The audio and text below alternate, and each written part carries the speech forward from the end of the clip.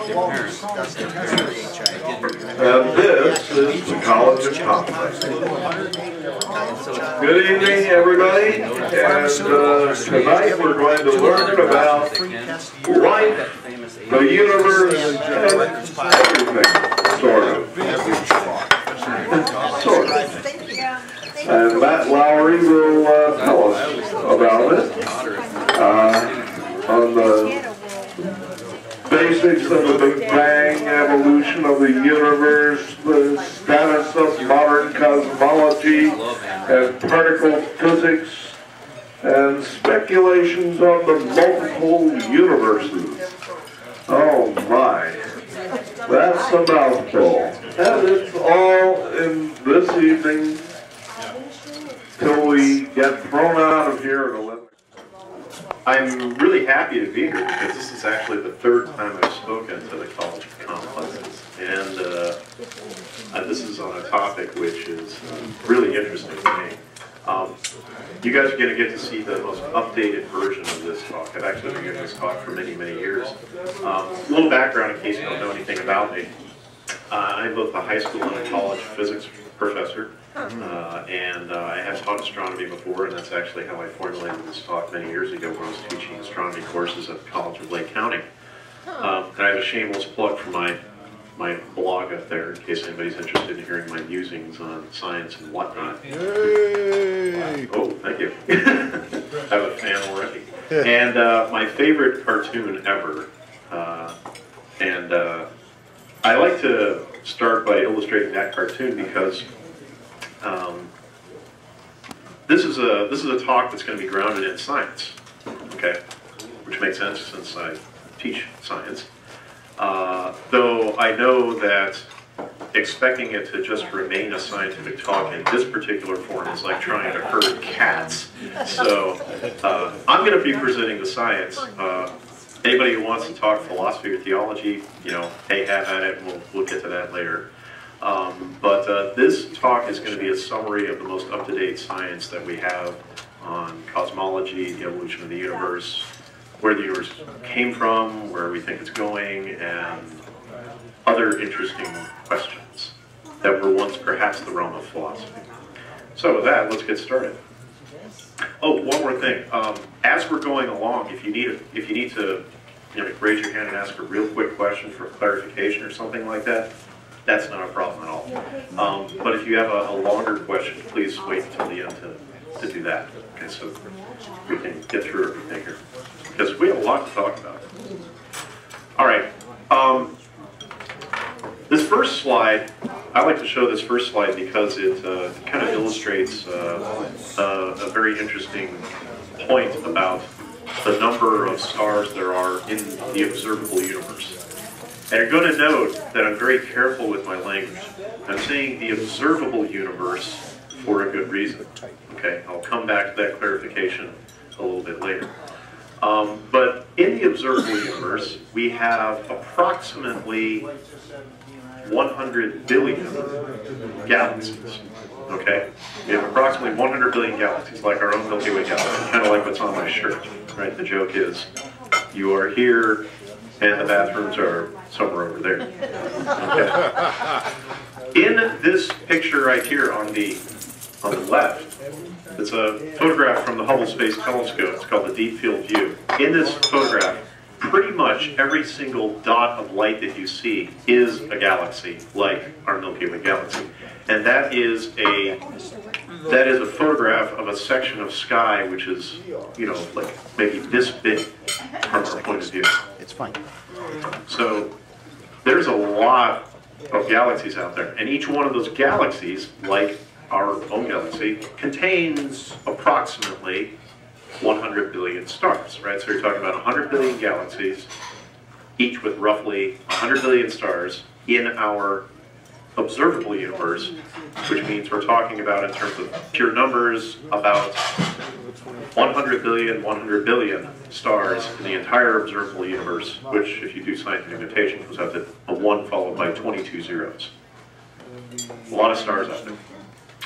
Now, if we just focus on a galaxy here, I like to show this image of the Andromeda Galaxy to illustrate another point about sort of the vastness of the universe. I just mentioned something to you about the universe being vast in terms of numbers of stars and numbers of galaxies.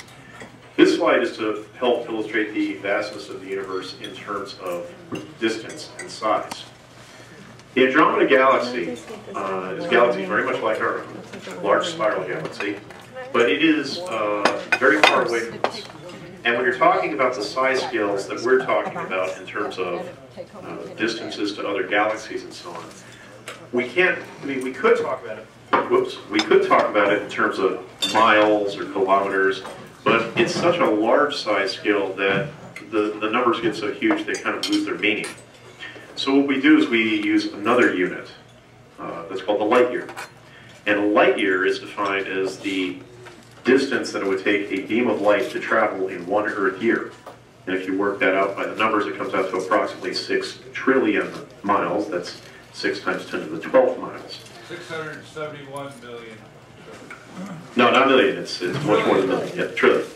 And so what happens is, when you think about a light year, if you are looking at an object that's 1 light year away, you are seeing it 1 year in the past, because it took the light a year to get to you.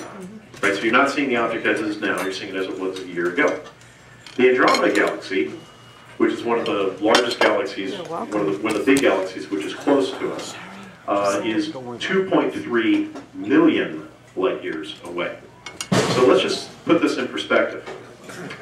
When you see this picture, the light that made this image was released from the Andromeda Galaxy at a time when our hominid ancestors were loping around the savannas of Africa, bashing their food over the head with a club. Like now.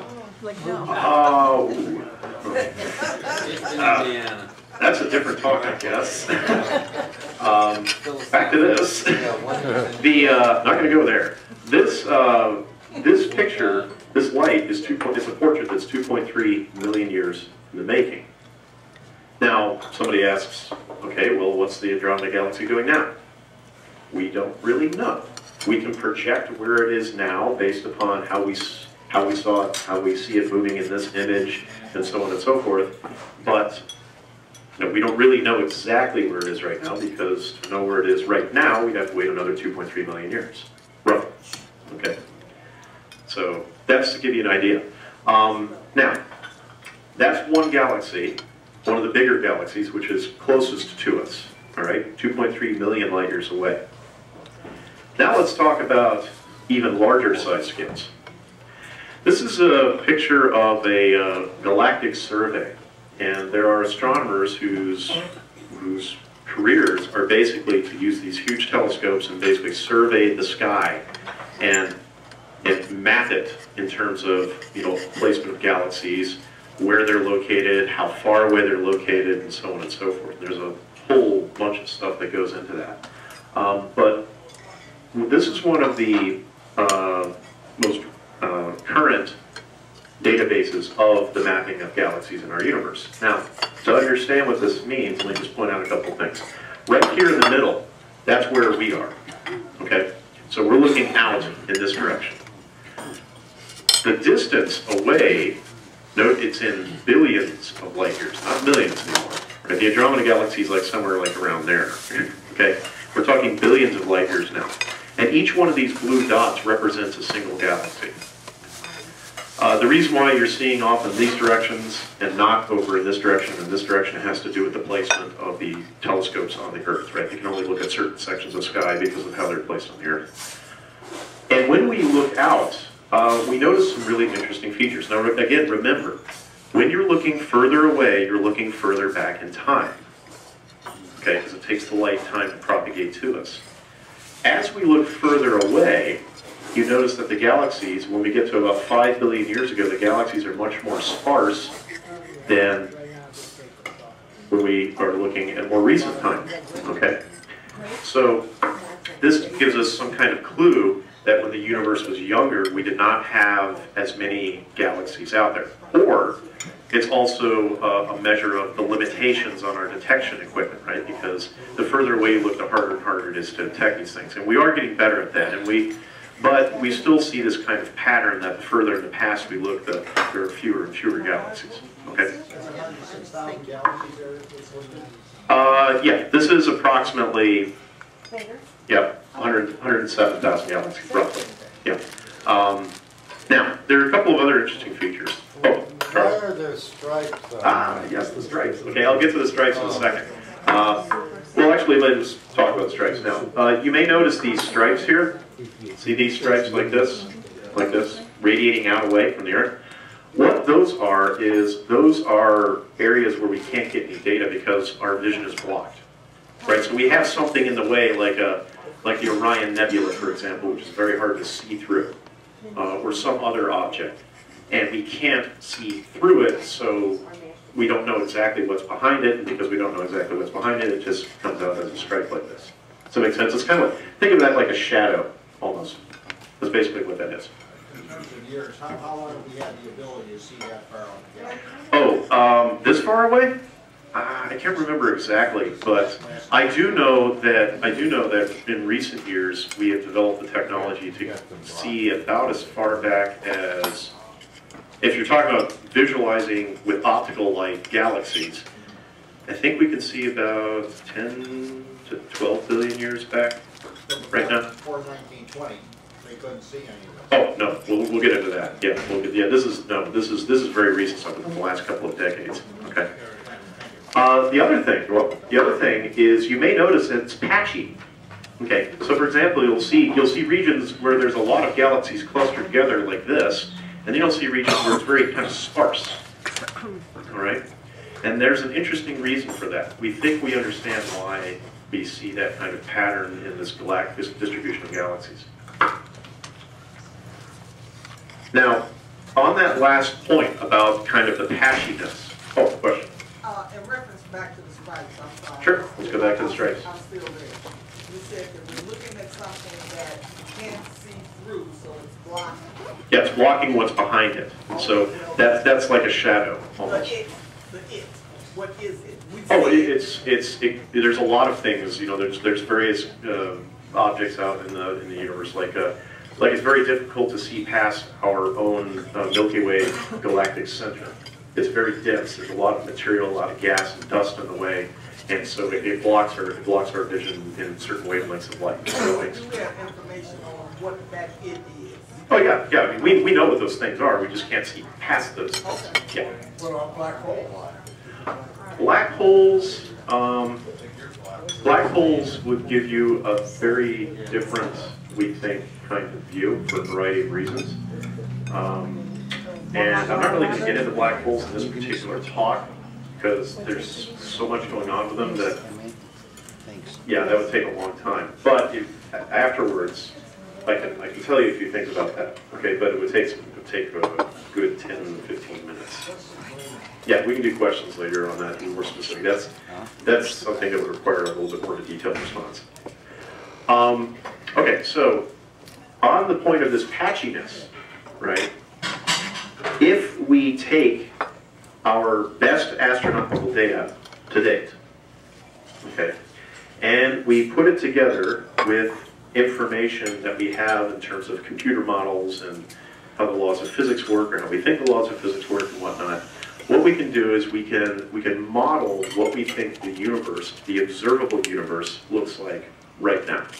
Okay, and these two pictures kind of give you an idea of that. The first thing to note is when we look at all of these data with these maps, we notice that there's a pattern in terms of that patchiness where you get large clumps of galaxies, like the red and the orange here represent large clumps of galaxies.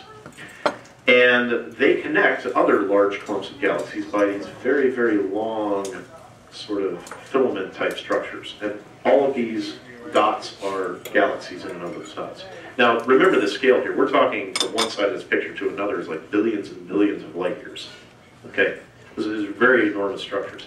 At the same time, in between this filamentary type structure, there's large gaps, there's large voids.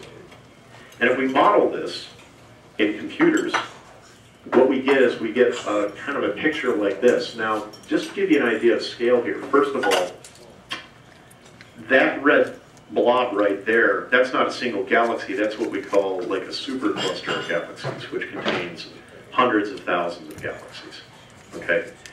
And we come up with these kind of pictures that say this is what we think the observable universe looks like right now.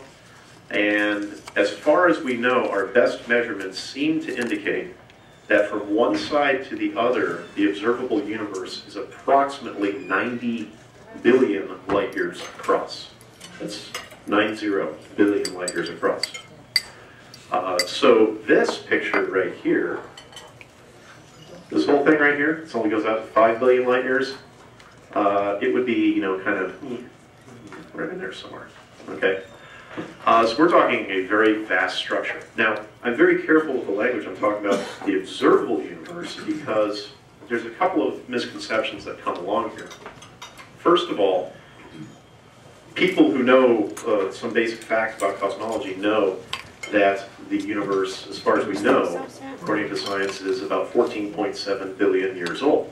Now this confuses some people because when I say that this observable universe is 90 billion light years across, they say, well, where do you get that number from if it's 14.7 billion years old? You would expect it to be maybe slightly under 30 billion light years across, right?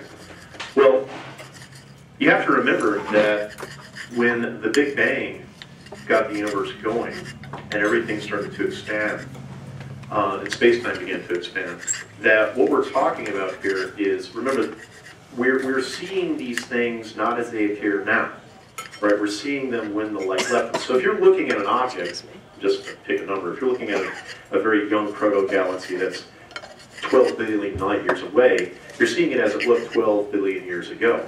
And that thing has moved since then, right? And so what we do is we make projections using the computer models about where that galaxy and its associated cluster is now.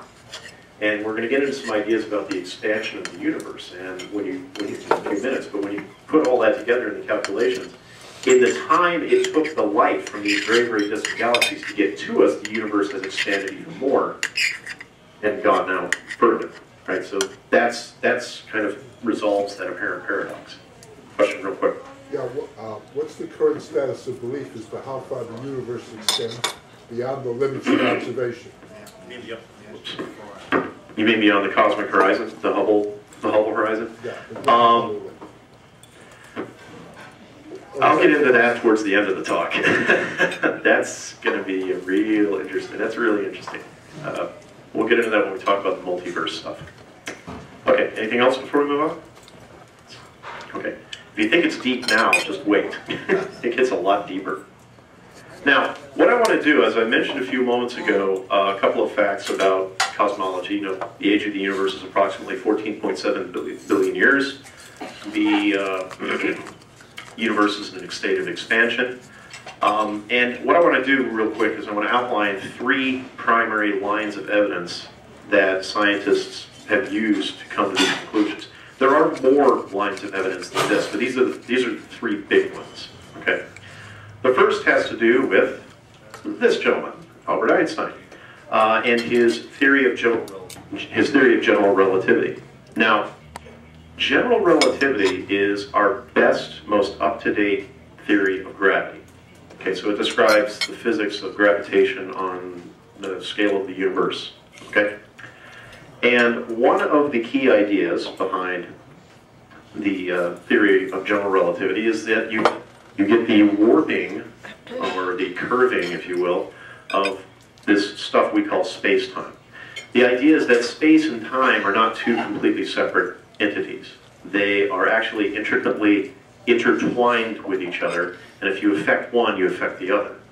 And one of the ways to affect space-time, to warp it, curve it, whatever term you like to use, is to have a massive object like a planet or a star. And this picture is to kind of help you understand what we're getting at. If you imagine that a completely empty region of space-time, imagine it to be like a flat rubber sheet that's stretched out, okay? And now you take a massive object like a baseball, say to represent a planet, you plop it in the middle of that stretched rubber sheet, it's going to cause it to dip or pucker or bend, right?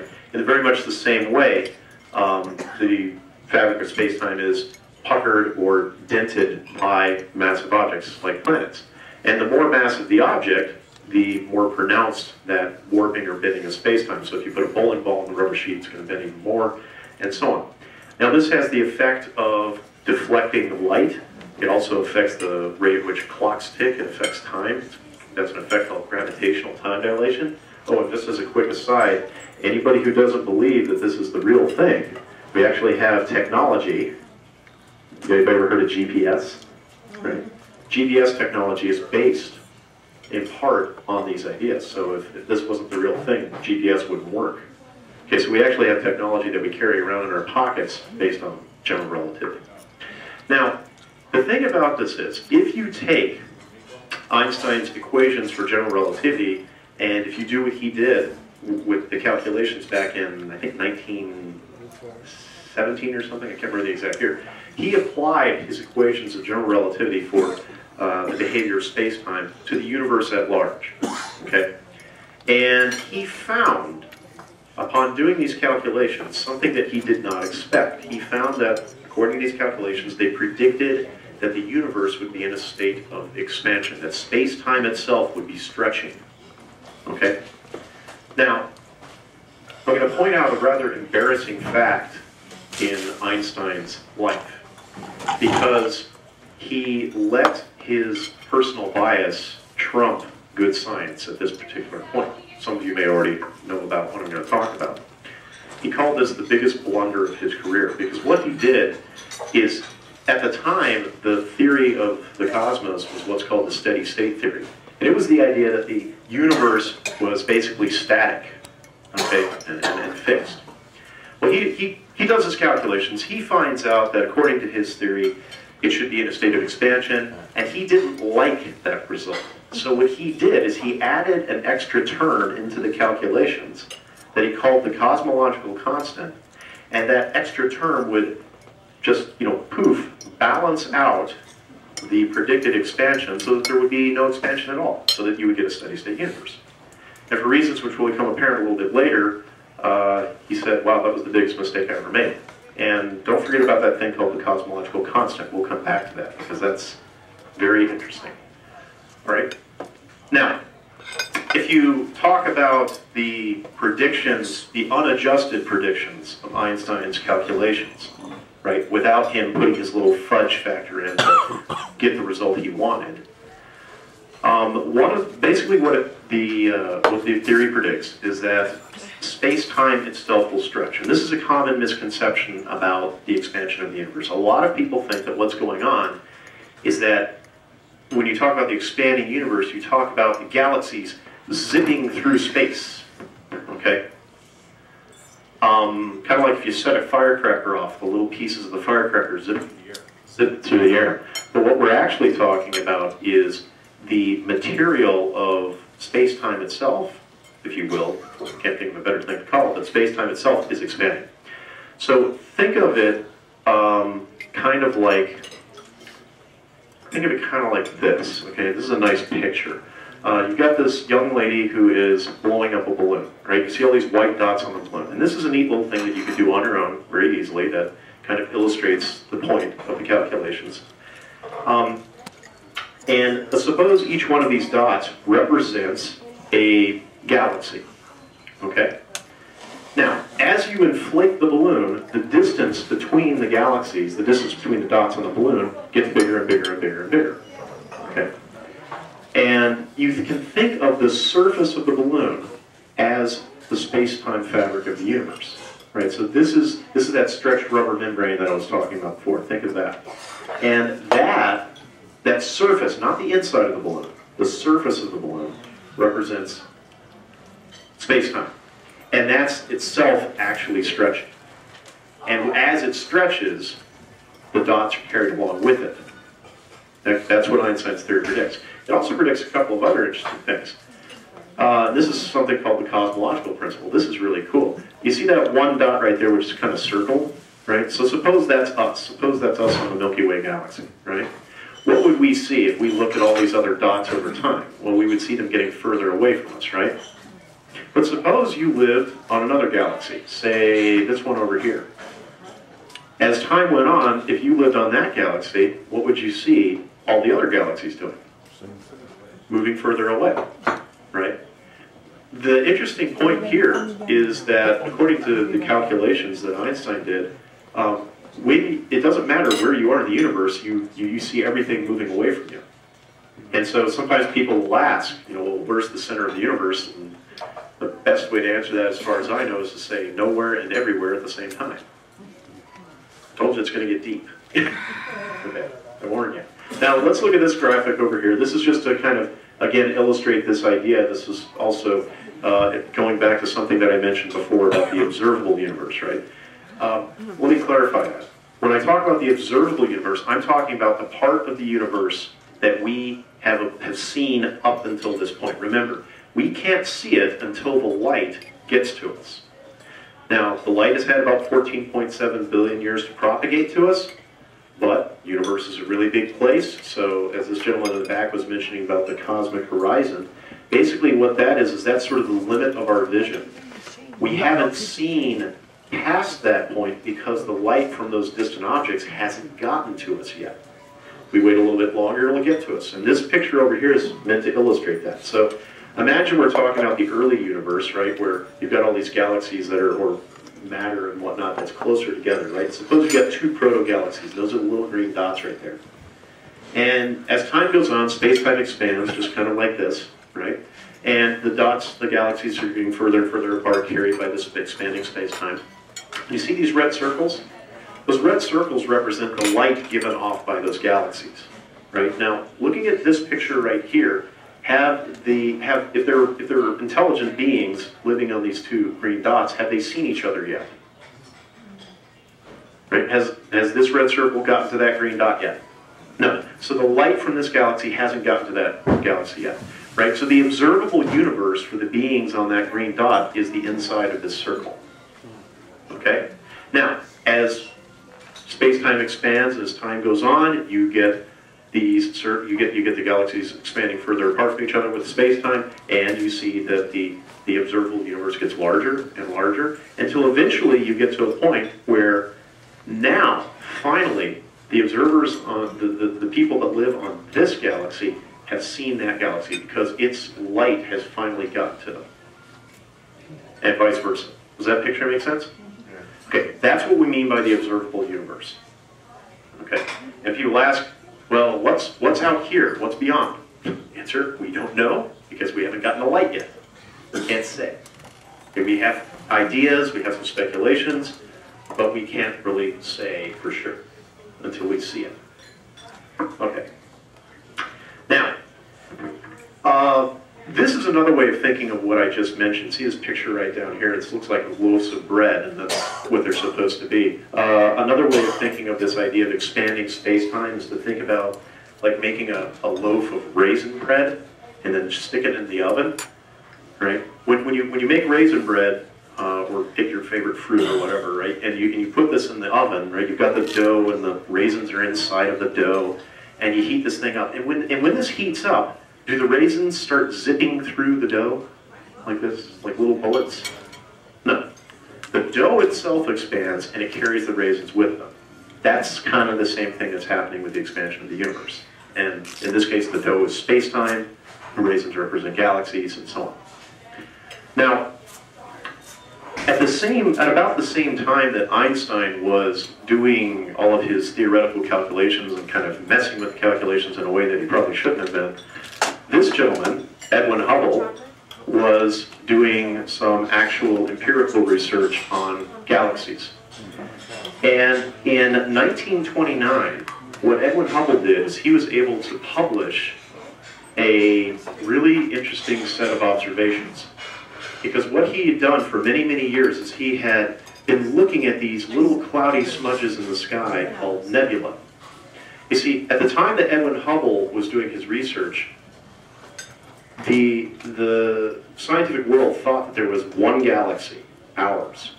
They thought that, like my shirt, right? They thought that was it. There was no concept that there were other galaxies. It was just, there was our galaxy, and then there were these little cloudy smudges called nebulae. What Hubble did is he actually looked at all these little smudges, and he was able to find out, because the technology had gotten better, he was able to discover that each of those smudges was another galaxy. And so he started cataloging them. And as he cataloged them, he noticed something really interesting. He noticed that when he looked at galaxies that were further and further away, there was something funky going on with the light that was coming from them. And this has to do with an effect we call the Doppler effect, right? That's what this picture up here is about. Okay, you suppose you're standing out here on the street, right? You're standing out here on the street, and there's an ambulance or a fire truck or a police car running down the street, and it's got its siren wailing, right? And as it comes towards you, what's it sound like? Right? And then it goes past you, and it goes That's an exaggeration, but you guys have all heard of that. That's the Doppler effect. The idea is that the thing that's emitting the waves, in this case, in the example I made, sound waves, the thing that's emitting the waves, as it moves towards you, the waves are bunching up. And when they bunch up like that, they shift to a higher frequency, so we perceive that as a higher pitch. As the object is moving away from you, if you're over here, you hear lower frequency waves that are stretched out, and that's lower pitch. Same thing happens with light.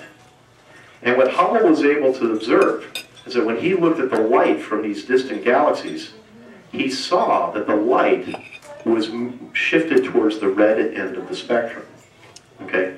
Because when you look at the light from things, what you can do is you can identify what they're made of by looking at what are called spectral lines in the light.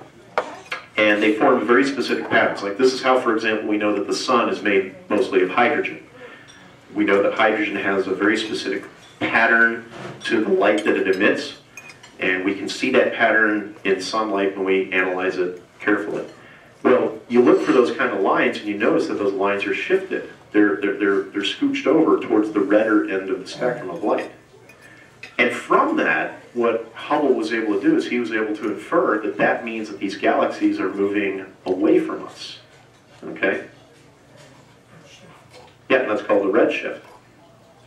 And this is kind of an example of that. Now, on the left-hand side over here, what you see is an example of what I'm talking about. Now, it's a little bit fuzzy, and I apologize for that, but these are like original pictures from, gosh, I can't remember when. But if you look like right, okay, I'm going to try to, I'm not going to use my laser pointer because it's going to be tough to see with the laser pointer. If you look right where I'm pointing with my fingertip right here, can you see two dark lines in that horizontal smudge? Can you see those? Those are the spectral lines that I mentioned. In this case, I think they're spectral lines. I think they're for potassium, but I can't remember. But anyway, when you look at a galaxy that's further and further away, right, you can see that these spectral lines, well, they're very hard to see here, but they're easy to see here, and they're very easy to see here. You can see they're shifted further that way. And this is the redder end of the spectrum. This is the bluer end of the spectrum. So what you can infer is not only these galaxies far away from us, but they are also, the further away they are, the faster away from us they're moving because they have a more pronounced redshift or Doppler shift in their light towards the red end of the spectrum. And what Hubble did is he cataloged a whole bunch of these galaxies and these patterns, and he made a graph. And this graph, the top graph, is a graph of some of the original data that he did. What you have here is you have on the horizontal axis distance, that's in a unit called megaparsecs, which translates into millions of light years. On the vertical axis is the velocity, and you see that there's kind of a rough upward trend to the data. Now, this is pretty rough. That was like from some of Hubble's original data back in like 1929 or 1930. As time went on and technology got better, we can make measurements of galaxies further and further away to better and better precision. And this is a more recent graph right here. And you can see a very obvious linear pattern to the data. Now, the thing that's neat about this is empirical evidence for exactly the thing that Einstein's calculations show. Einstein's calculations show that the universe is in a state of expansion, right? This is empirical evidence for that. The further and further away things are, the faster and faster they're moving, just like, let me go back here, whoops, just like the dots on the surface of this balloon, okay? Now, it ends up that based upon these data, you can do some big rough calculations and you can kind of extrapolate backwards, right? If the universe, as time goes forward, if the universe is in a state of continuing expansion, then it stands to reason that if you sort of wind the clock backwards, then the universe is in a state of contraction. And if you wind the clock backwards all the way to this point right here, if you wind it back all the way to this point right here, what you get is you can get a calculation for the amount of time the universe has been expanding. And that time comes out, according to our best measurements right now, to roughly 14 billion years or so. Okay? Yeah. As we extrapolate backward with general relativity, are we maintaining the cosmological principle at each stage of the extrapolation? Or is there some point where the cosmological principle might break down itself? The cosmological principle that he's talking about, that's that idea of no matter what dot you're on, you look around and you kind of see everything moving away from you. As far as I know, no matter how far back you extrapolate, there's no violation of that. But that's as far as I know. I'm not an astronomer, a professional like research astronomer, so I can't say that for sure. Nor am I a general relativist. But to my knowledge, I don't know of any reason why that would be violated. Now, eventually, of course, you get back to a point where you're talking about very, very recently after the Big Bang, you're dealing with quantum effects, and then that would be a problem. But I'll get into that later, too. Okay. This is what happens when you get more than one physicist in a room at the same time. But isn't the Earth moving too? Yes, actually, if you take into account, if you look and you'll notice that there's actually a couple of dots here for galaxies that are actually beneath the zero. They have negative velocity. Those are local velocity effects. Okay. If you take into account those localized velocity effects, then it cleans up the data even more. And when they do this, they take into account the motion of the Earth around the Sun, the motion of the Sun around the galaxy, and all of that stuff. Yeah, they take all of those factors into account before they plot these data. Okay, let me point out another misconception about the Big Bang. I mentioned the first one, where you have to think about the Big Bang as an expansion of space-time itself, right? The idea of the doughy bread with the raisins inside of it, right? And the raisins are not zipping through the bread like little bullets. The dough of the bread itself is expanding, and the raisins are carried with it. Okay, that's one big misconception about the Big Bang. People think it was like an explosion, right, with this stuff just flying along. The other big misconception is like this, and this is going to be a little bit tough to explain, so I'm going to make use of the ceiling tiles above our heads, okay? Because people say, okay, well, where was this space-time expanding from? Okay? Nice. My fellow physicist is nodding his head. He knows where I'm going with this. Where was this space-time expanding from? You say, oh, well, okay, all of this space-time that's our universe was focused at some point in the past, right? Well, yes and no. Think of it like this, okay? Just take a look over your heads, right? Look up here. Look at these ceiling tiles, okay? And imagine that our universe, our observable universe, is inside this ceiling tile. Okay, just pick a ceiling tile at random, doesn't matter. Now, imagine that as time goes on, that ceiling tile expands bigger and bigger and bigger, okay? However, there are adjacent ceiling tiles, right? So, at the same time, the adjacent ceiling tiles are also expanding bigger and bigger and bigger. And if you wind the clock backwards, the way you have to really think about this is that while our observable universe, like this tile right here, while our observable universe very far in the past was a little tiny point like that, the next part of the universe, this tile over here, was also a teeny tiny point, but it was right next to ours. And this tile was a teeny tiny point right next to ours, and so on. And so when people ask, where did the Big Bang originate? The proper answer, as far as we know from our best theories right now, is everywhere. It was something that happened everywhere in the universe at once. I'm going to pause and see if there's any questions at that point, because that's a real whopper. Okay, that's a tough one. I still have a hard time wrapping my head around that. Yeah? Okay, question I have is, when we start off with the universe, the building blocks would be considered the elements, let's say? No. The elements on the periodic table, you mean?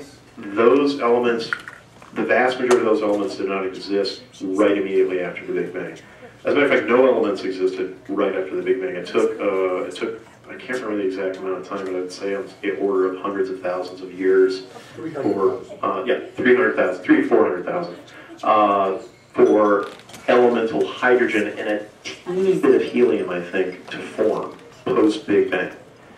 And it was not until much later when we had the first generation of stars undergo what are called supernova explosions that heavier elements were generated. Okay, so you have this atom that is hydrogen, okay? Now, if everything's expanding, does the element itself expand? Does the atom itself expand? Okay, so basically what you're saying is, to make an analogy, right, there's a certain amount of distance between you and me, right? If the universe is expanding, are we like getting like this? I'm saying that the center of that atom is the proton. Yeah, Okay. the nucleus. The electron is going around there. Mm-hmm. Now, if everything's expanding, and the component, the relationships of those components, they expand with space-time also. I would say the answer to that question is theoretically yes, but really, really tiny amount. Because the thing that Hubble was able to discover, and the thing that that Einstein's theories predict, is that the expansion of the space-time, the amount of expansion you get, is proportional to the size of the objects involved, right? So that's why when you are looking on these cosmic scales, these millions or billions of light years between galaxies, it's so obvious to see that because you're dealing with such a huge size scale. But when you get down to, say, everyday life like us, or even smaller, you get down to the atomic scale, that is, it's very, very small effect. All the galaxies are pretty much, the stars themselves are made up of hydrogen. Right.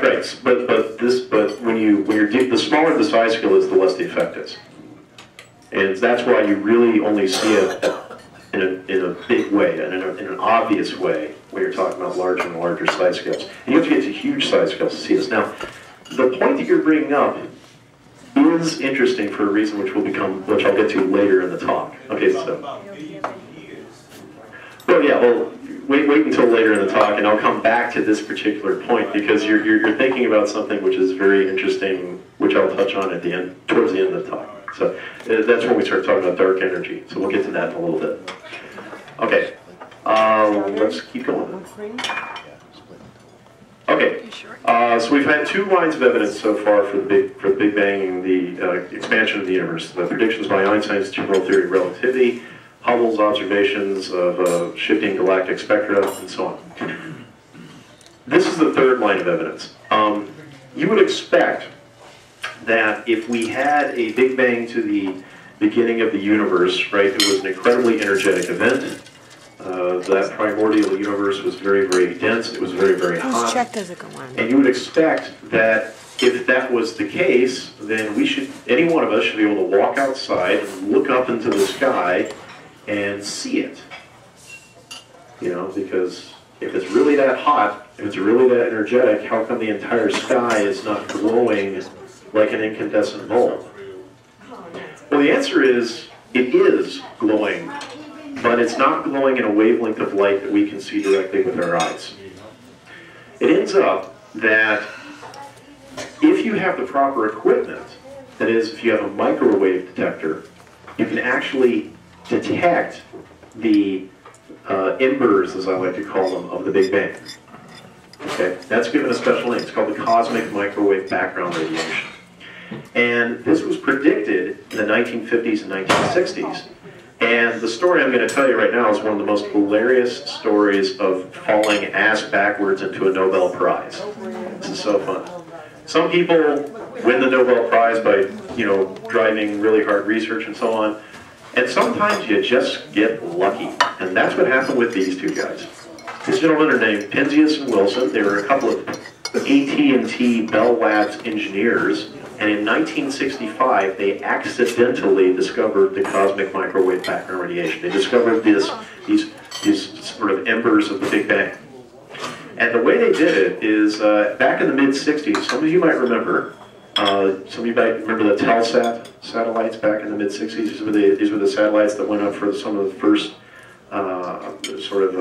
microwave transmissions and so on to get global network satellites. And these gentlemen were working on this device, which is a big microwave detector, okay?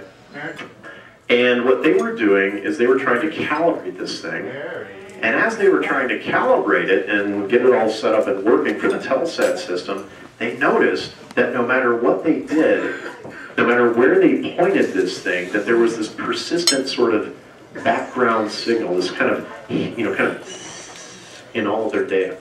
It was really annoying. And they're like, well, this is throwing off the calibration, so we got to get rid of this. So they tried to see where it was coming from. So they aimed this thing at cities and stuff, and they couldn't. That wasn't it.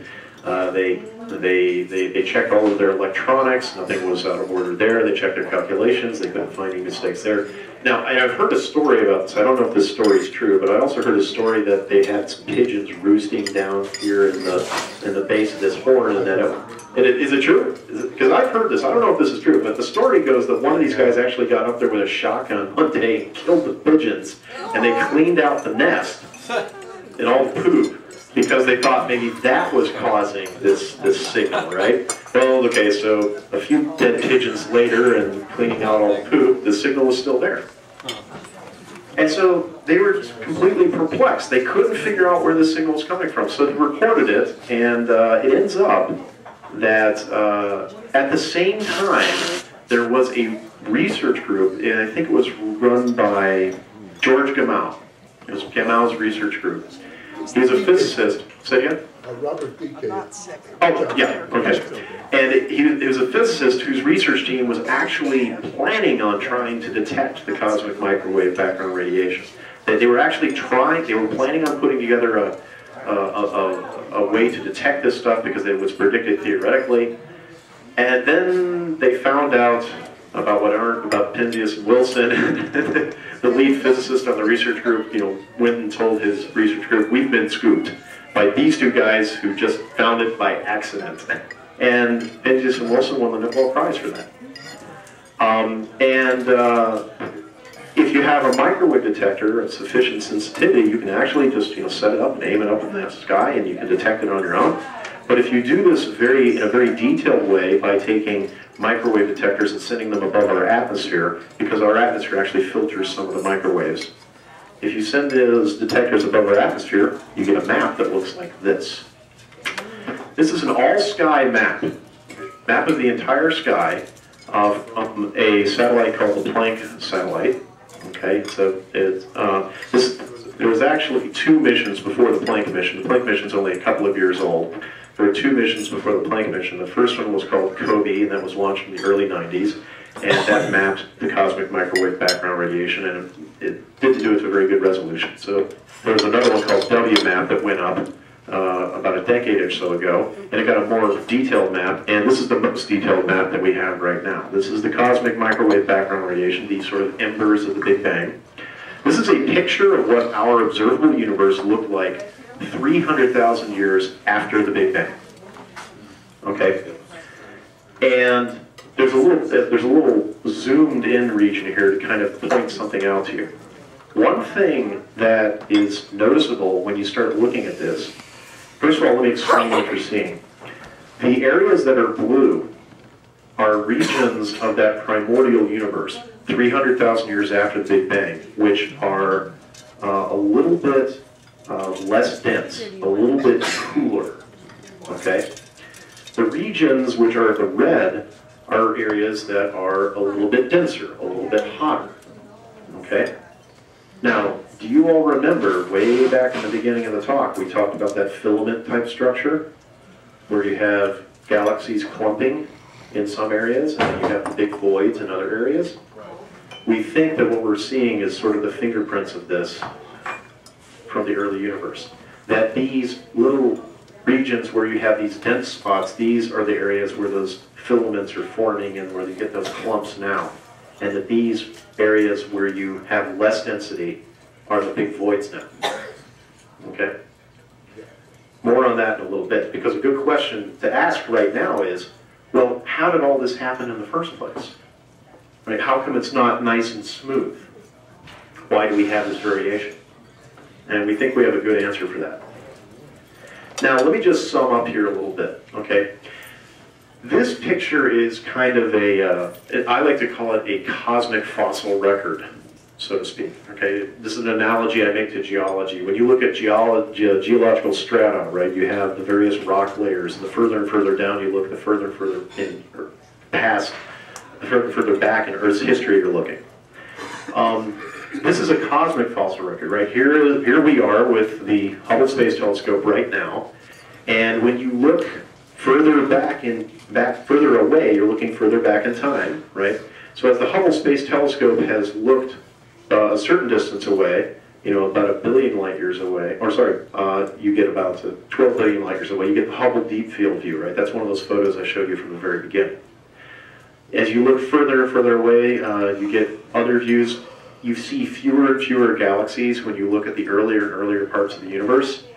And this area right here, it's called the radiation era. This is the cosmic microwave background that we just looked at. And according to our calculations, there is a section where we should start seeing the first galaxies and even the first stars forming. Okay, we haven't quite gotten there yet with our technology, because remember, the further back you look, the harder and harder it is to see these things because you're really far away. Okay, and so our technology's gotten us to about this point. With microwave detectors, we can get this, but we still haven't quite filled in this region yet. We think we know what we're going to see, but we're not really certain yet. We just have to wait until the technology develops so we can fill in that gap in our sort of cosmic fossil record. Yeah? Is the technology going to be from space stations where they're not looking through the Earth's atmosphere? Yeah, this is all going to be stuff that's going to be above the Earth's atmosphere, most likely, because the Earth's atmosphere filters a lot of wavelengths of light that we would probably need to see in order to fill out this map. Yeah. That's why the Hubble's up there, for example. Okay, so now let's talk about this from a different angle. This is really cool. Okay, you all have heard about this thing called the LHC, the Large Hadron Collider. It's the big particle accelerator that got all its press a few years ago when they turned it on in Europe, and there were some people that thought it was going to kill us all and suck the Earth into a black hole. That's a whole other talk I could do, and I have done before. In case anybody wonders, the answer is that going to happen? No. There's a lot of good physics behind why that's not going to happen, but I digress. That's another talk. But the Large Hadron Collider is the largest particle accelerator that we have on the Earth. It's the largest machine ever built by humans. And this gives you an idea of the scale. This is one of the main detectors in this particle accelerator that basically takes these subatomic particles we call protons and zips them around this humongous ring. I can't remember the exact number, but I think the ring is about 17 miles around. Okay, this thing's about 4 times the size of the Tevatron accelerator at Fermilab down the road.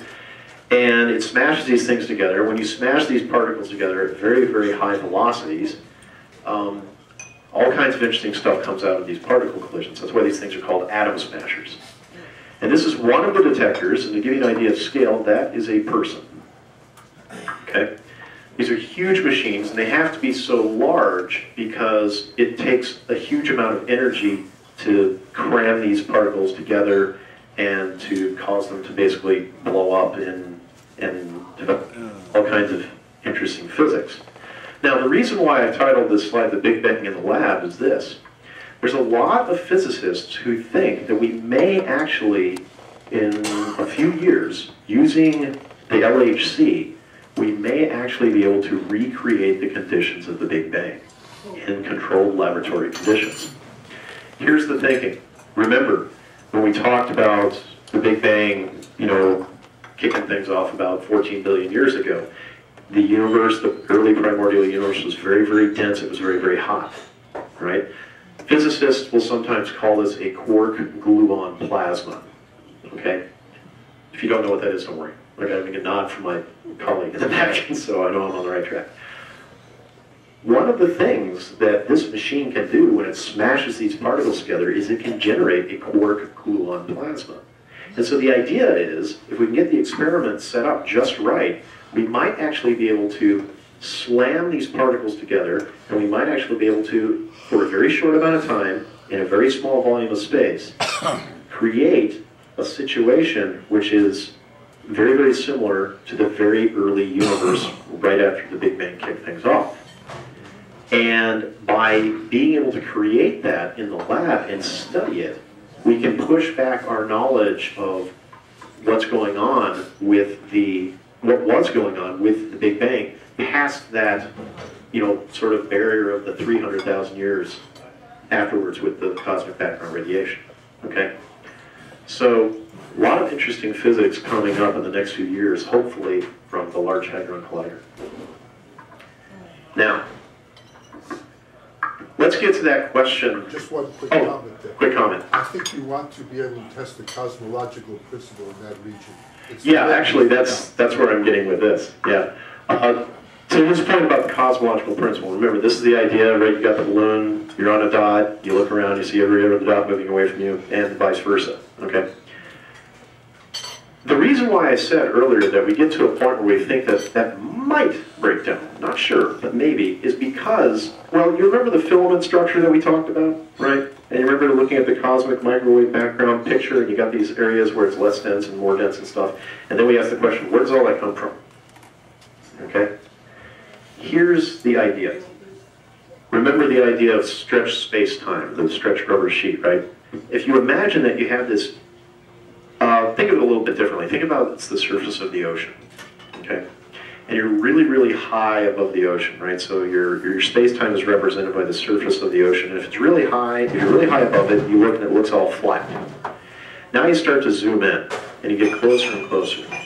And the closer and closer you get to the surface of the ocean, this is our space-time, you start to notice little waves, little ripples, right?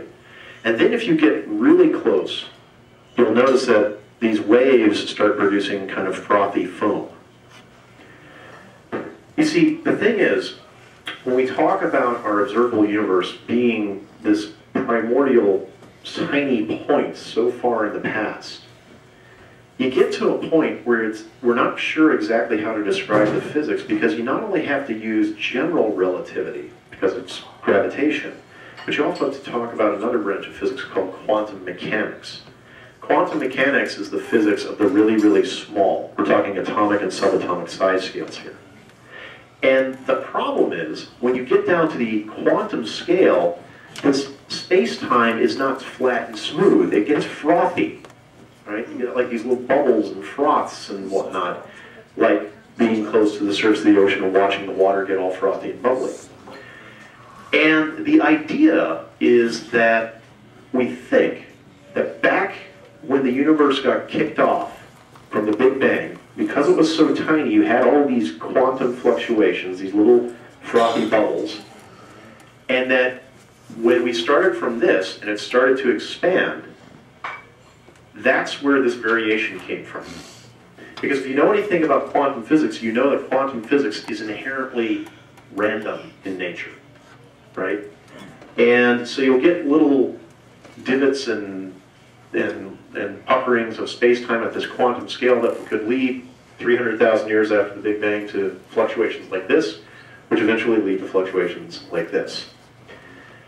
Now, the thing about the cosmological principle, don't really know if that applies on this scale, because our problem is we don't have the theory that can take the mathematics of general relativity and quantum mechanics and put them together. That's why this is so important, because we think that by running those experiments we can finally solve that mystery. Okay? And I want to show you this. This is really slick. And then we'll get to the very last part of the talk. If you take all of this stuff that we talked about and you put it into a computer simulation and you run a movie, this is a movie of what we think, of how we think our observable universe evolved over the last 14 billion years, right? You know, from those beginning quantum frothiness to forming the filament and void structures. And I'm just gonna run it here and let you watch it, because it's really neat looking.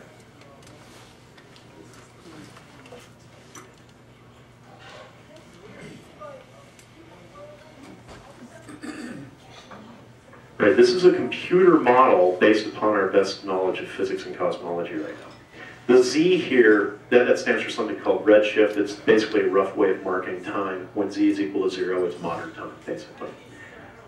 So I'll show that one more time. Is that counting back in time? Yeah. Oh no, this is going forward in time. Going forward? The beginning is towards the very beginning. It's going forward in time, this video. Quick question over there. Okay, when you show the balloon, to me that's a two-dimensional surface that you're dealing with. Correct. You're showing a three-dimensional, and then Yes. you're changing the time. Right. So you got too many parameters that don't. Yeah, well, the balloon is just a model. Okay, but The balloon is just a model to get the idea across. Yeah, okay, but you got something expanding Right. when if you had like a circle, I mean a sphere, Mm-hmm. not a flat surface, but Right. everything in the sphere expanding. Now, are you seeing the things in the sphere or the things on the surface of the sphere? I'm talking about in the sphere, Right. it's like, Okay. Yeah. So so the problem is that with the balloon analogy, and this is why the balloon analogy is a little bit problematic. You have to think of the universe as the surface of the balloon, and you're right. That's a flat two-dimensional surface if you get small enough. And in that sense, it's an incomplete model, but we just kind of use that as a rough idea to get you thinking about some of those ideas. you're introducing a three-dimensional, the fourth dimension would be time. Correct. And in your position watching this, I mean, you got a whole lot of things happening. Oh yeah. Well, yeah. There's a lot of stuff going on. This is pretty mind-bending stuff, and I've studied this stuff for many years, and I teach about it, but it's still even hard for me to grasp. So I understand any confusion that you have. It's not confusing me, I'm understanding this. Okay. Quick question here. When you're talking about this, we usually think of space as a non-active. Space is actually the active part, and the spaces exist on It's actually, it's not space, it's space-time. It's both together. They're the same thing. But it's not an absence. No, I wouldn't say that. Well, the next few slides will probably help address that question. Okay, so let's is it a question or a quick point of clarification? Well, I want to know within the context of your presentation, where do the superstring theorists fit in? I'll get to that in a little bit. Okay. Okay, get to that in a little bit. All right. Now let's get to some interesting mysteries that are current.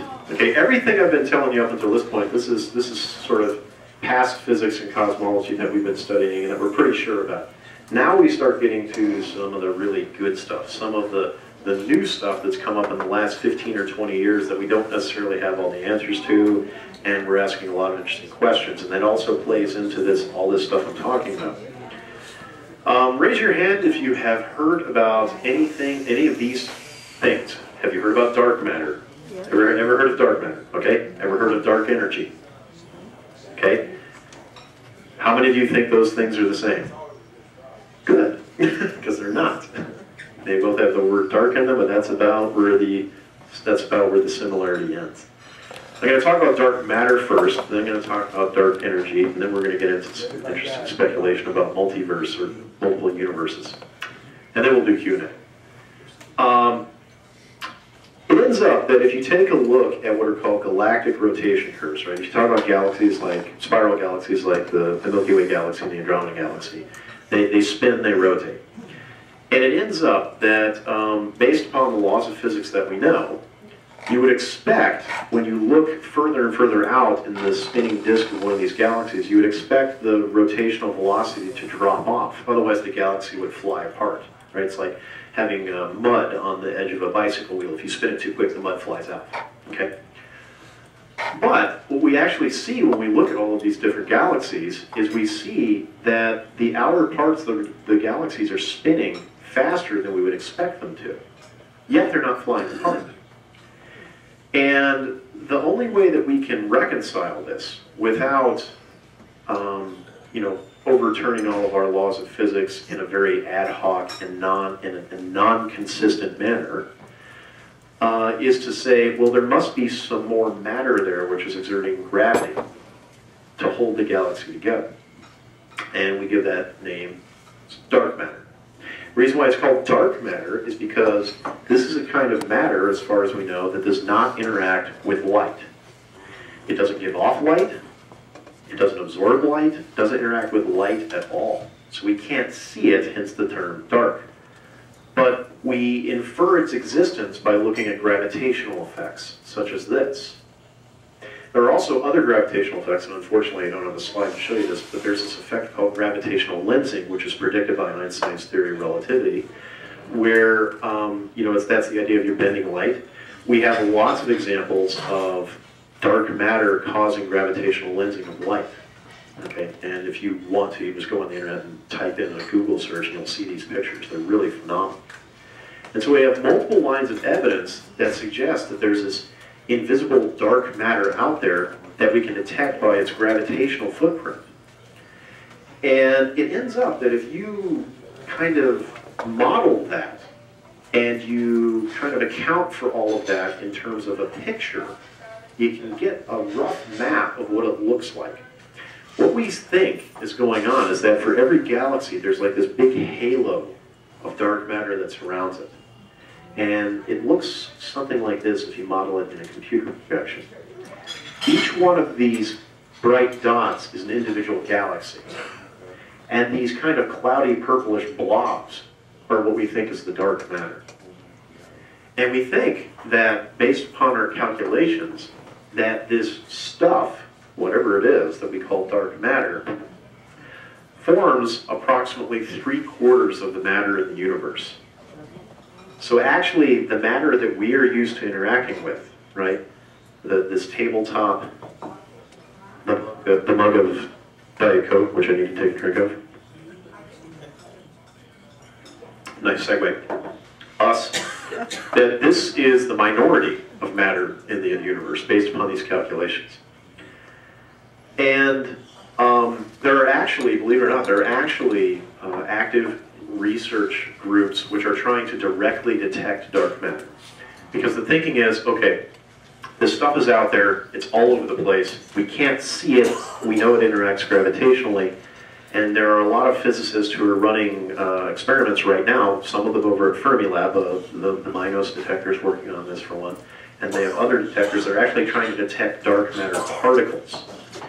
And I, for one, am very interested in that because I really like the idea. I mean, the idea of dark matter is very interesting. There's a lot of evidence that points in that direction. But personally, I'm not going to be 100% satisfied with the dark matter explanation until we can actually detect this stuff in a detector. And that's being worked on right now. So this is kind of still an open question to a certain degree. Now, there's an even stranger thing, and that's what it's called dark energy. And that comes to this light. This is a picture of a galaxy with this bright star which is exploding. That's called a supernova explosion. And it was mentioned during the announcements at the beginning that there was a pair of Nobel Prizes awarded this year to a pair of American physicists. And that Nobel Prize was for the discovery I'm getting ready to outline for you. This is very recent. Back in 1998, okay, only about 13 years ago. Back in I remember I was in graduate school when this happened, and I was extremely excited to find this out. In 1998, there were these astronomers that were cataloging and researching supernova explosions of stars all over the place. And they noticed something very interesting. They noticed that when they were looking at supernova that were a certain distance away, or, yeah, I guess that's what you can, where they thought the supernova were a certain distance away, I should say that. They thought these supernova were a certain distance away, but they ended up actually being off a bit. Because one of the things that's interesting about supernovas, depending upon the type of supernova, they act like what's called a standard candle. It's like if you take a 100-watt light bulb, and you know the light bulb is 100 watts, and you look at it and it looks dim, you can infer how far away it is, right? A specific kind of supernova of the class that they were analyzing behave like those light bulbs. So you know that they're going to be a certain maximum brightness but depending upon how far away they are, you can tell what their distance is, and because of the light being brighter or not as bright. And these inconsistencies in the measurements of the distance to these supernovae led to a really amazing conclusion. And it wasn't just one research group that did this, it was two research groups that did it independently on different sides of the planet. They weren't communicating with each other. They both kind of fell into this discovery at the same time. And the conclusion, after incorporating all these data, is this: that the universe is expanding.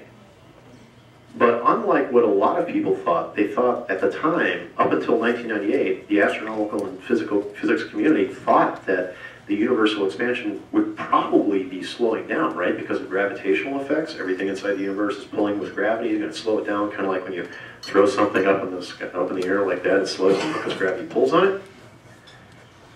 These data suggest exactly the opposite. They suggest that the universe, the expansion of the universe is actually accelerating. It's speeding up. So this would be equivalent to tossing something in the air and watching it speed up this way.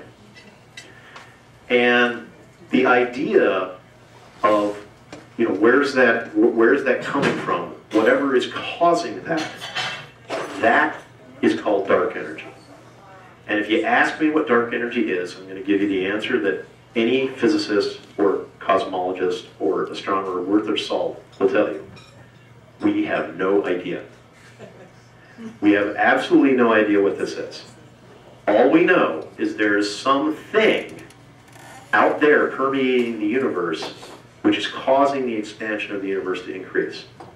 Now, let me tie this back to something I mentioned really early in the talk. Do you remember we went way back, we'll go way back, when we talked about Einstein adjusting his calculations and putting in the cosmological constant, right?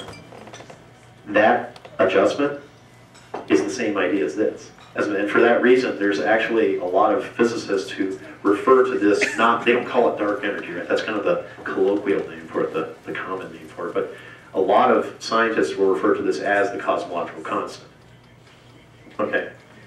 But we have no idea what this is. This is an even bigger mystery than dark matter. At least with dark matter, we have some kind of, you know, rough guess of what it might be, and we got experiments running that might try to detect it and figure out what particles it is or whatever.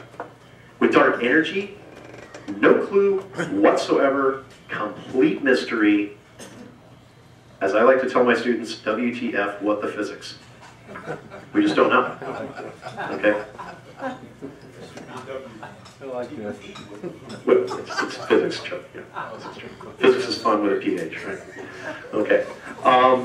Now, He doesn't teach spelling. if we incorporate the idea of dark energy, this is going to come back to the point that you made earlier, okay? So we're coming back around to what you were talking about with the atoms in a minute, okay? If you incorporate this idea of dark energy, here's basically what we think's been going on, okay? We've got these two competing forces over the evolution of the universe: gravity and dark energy. Gravity is an attractive force that tries to pull things together. Dark energy is an expansive force that tries to drive things apart. And we think that what happened is this. We think that this dark energy stuff, whatever the hell this stuff is, we think this dark energy stuff has been kind of always there. But way in the past, gravity was dominant. Because gravity, the closer things are, it's a stronger force. Right? So when the universe was, for lack of a better phrase, relatively confined, okay, gravitational forces were strong. And so as the universe was expanding earlier, the expansion was slowing down because of the close proximity. Gravity was stronger than dark energy. But then we reached a tipping point where once the universe and space-time stretched out and expanded enough, gravity got weaker, and dark energy was ever present and kept pushing things outwards more and more. And once gravity got weak enough, then dark energy took over, and now we are in a state of accelerating expansion. And as far as we know right now, we don't see any reason right now to think that the universe is not going to continue expanding at an accelerating rate. Now this has some really interesting implications. Let's come back to your point about the atoms, okay? Well, let me do that one first, okay? Oh, and we may save the question for a little bit because we still got an even more bunch of crazy to talk about after this. If you extrapolate this to the logical conclusion, the idea that there's this dark energy all over the universe that's causing things to expand at a greater and greater rate. You remember what I said before, the reason why we don't see this effect of the expansion with atoms is because the size scale is really small. The bigger the scale, you know, on cosmic scales, it's obvious.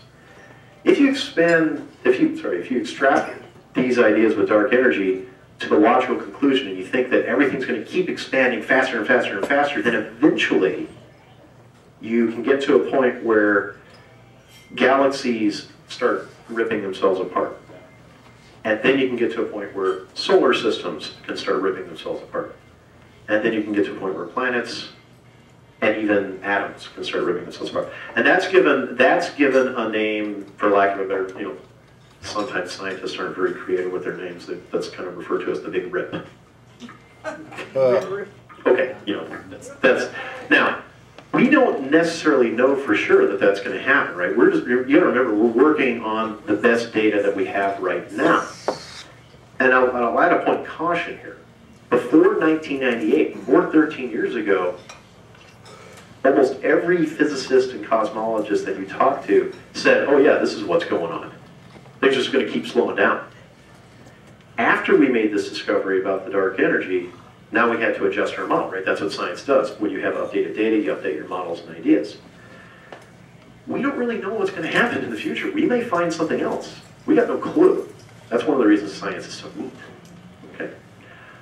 Now, let me show you one more thing. You remember before I said, as far as we know, based on our calculations, dark matter, I apologize, dark matter is about 3/4 of the matter in the universe. Well, now let's incorporate dark energy.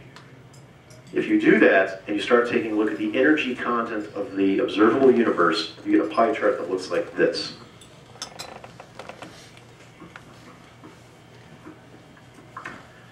Everything that we are used to dealing with,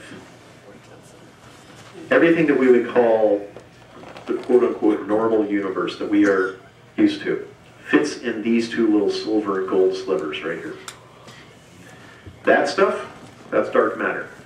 Kind of think maybe we might have a little bit of a handle on that. The other, we have no clue what that is. We don't know what most of the universe is. We have a little bit of an idea of maybe what this is. We have a good handle on this part. Before 1998, it was just this. It was this section. After 1998, it's all this. We have a lot to learn. And there's a lot of people that are trying to figure out what the heck is going on. Who knows what the future holds? There's more, this is one of the great things about science. The more answers you get, that it generates even more questions. Now, speaking of generating interesting questions, this brings me to the final part of my talk. And I'm not going to spend a lot of time on this because this is mostly just kind of, some of this is just kind of goofy speculation. Oh, first of all, what's going to happen in the future? I mentioned the idea of the Big Rip. If gravity was dominating, we would get what we would think would be a big crunch. Right? Gravity would eventually slow down the expansion and everything would collapse. We used to think that's probably what was going to happen. If we had a perfect balance, so to speak, say between gravity and this dark energy stuff, we would get kind of like this slow, steady, indefinite expansion. But if dark energy is dominant, which we think is what's going on right now, you eventually get the Big Rip. But, like I said, who knows what we're going to discover as we keep looking for things. Now let's talk about multiple universes. Okay. This is where it gets kind of interesting, in my opinion. Where it gets much more interesting. Now, let me first say that if you want to read about this idea of multiple universes, I got a couple of references for you, okay? You can take a look at a couple of articles from Scientific American. The first article is titled Parallel Universes. It's written by a gentleman named Max Tegmark, and you can come up here and write down the info if you want to look at this. This is an article that was written in Scientific American back, I believe it was in April of 2003. Let me check here.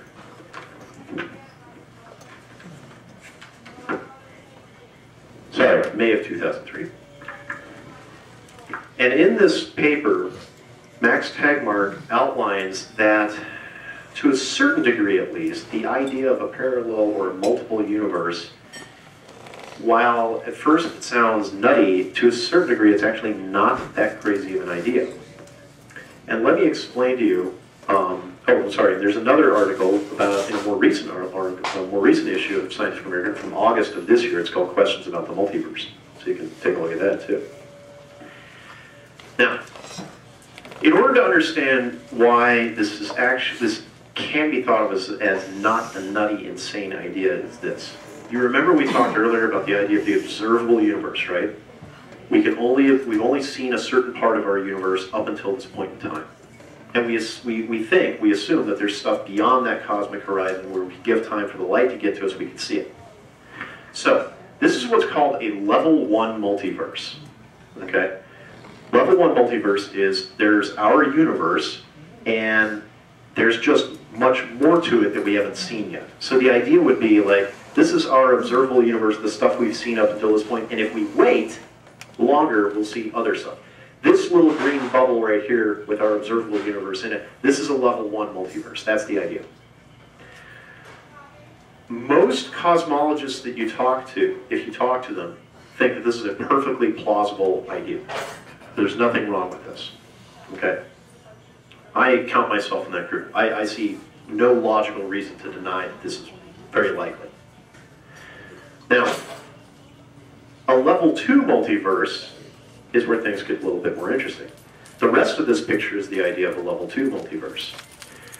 Go back to that idea of the frothy space-time at the quantum level, right, with all the little bubbles and stuff. And imagine that one of these little bubbles, a little bubble bubbling up, and imagine that it peels off. And then that little bubble universe expands on its own. And then maybe you can get another little bubble universe going, whoop, peeling off and expanding on its own. That's the idea of a level 2 multiverse. That bubbling froth is sometimes referred to as a vacuum state, okay? And these universes in a level 2 multiverse would be those little bubbles. Our universe is one of those little bubbles peeling off and expanding, and there's another universe over here that peels off and expands, and another universe over here that peels off and expands. And as far as we know, these universes don't interact. Okay, so now we're kind of getting into questionable statements about whether or not this is science anymore. Because if we're talking about saying, well, we don't know if these things interact, then, you know, is that science or is that philosophy? So now we're kind of getting to a little bit of a gray zone. Okay? Here's another way to think of a level 2 multiverse. You get like these bubble universes peeling off of each other as they evolve. Okay, that's another idea. Even stranger is the concept of a level 3 multiverse. And I'm gonna, before I show you the next slide, I'm gonna sum it up by kind of saying it this way. Anything that can happen that's consistent with the laws of physics. Oh, by the way, I forgot to mention, speaking of laws of physics, the laws of physics in a level 2 multiverse, like this universe over here, not necessarily the same laws of physics in our universe. Okay. Depends upon the initial conditions of that little bubble peeling off. Level 3 multiverse, anything that can happen will happen, as long as it doesn't violate the laws of physics. So suppose, this kind of relates to the idea of quantum mechanics. To make an analogy that is more sensible to most people, think about throwing a die. And the die comes up as a 1. So in our universe we say, oh, the die came up as a 1. The die could have just as easily come up as a 3 or 4 or 2 or whatever. The idea of a level 3 multiverse is there are these parallel universes where that indeed did happen. There's one universe where it became a 1, there's another universe where it became a 2, there's another universe where it became a 3, and so on. So that one event, rolling a 6-sided die, leads to 6 universes. Now, before you completely dismiss this idea as complete crackpottery, which the first time I heard it I thought it was, it ends up that, according to the laws of quantum mechanics that we understand, this idea is actually completely consistent with quantum physics. Now, that doesn't prove that this idea is right. All it says is that this idea of a level 3 multiverse, this is also known as the many worlds interpretation of quantum physics, that this is completely consistent with how we understand quantum physics. Freaky. And then if you go to the idea of a level 4 multiverse, you start getting crazy crap like this. So that's a little something, being humorous, just to throw that at the end and mess with you a little bit. I apologize to any Star Trek fans I may have offended, but I got a hold of this actually an hour before I came down here, and I said, I got to throw that in my talk. That's so funny. Actually, the idea of a level 4 multiverse is just, you know, it's really out there. It's kind of like, in my opinion, it's pure philosophy. It's like, it's basically getting back to, you know, Plato's idea of the forms and Platonic models and all this mathematics kind of stuff. Level 4 multiverse. I think this is funnier. And we don't know what's going on with really any of that stuff. I mean, the level 1 multiverse is pretty plausible. Level 2 multiverse has some theoretical validity to it, but we don't know if we're ever actually able to test it. Level 3 multiverse, probably never be able to test it out, but it's consistent with quantum physics. Level 4 multiverse, whatever, you know, who knows. And so with that, I will conclude with my last slide. In keeping with the title of my talk, Life, the Universe, and Everything. And so hopefully a little something there for those of you to get the Douglas Adams reference. And that's it.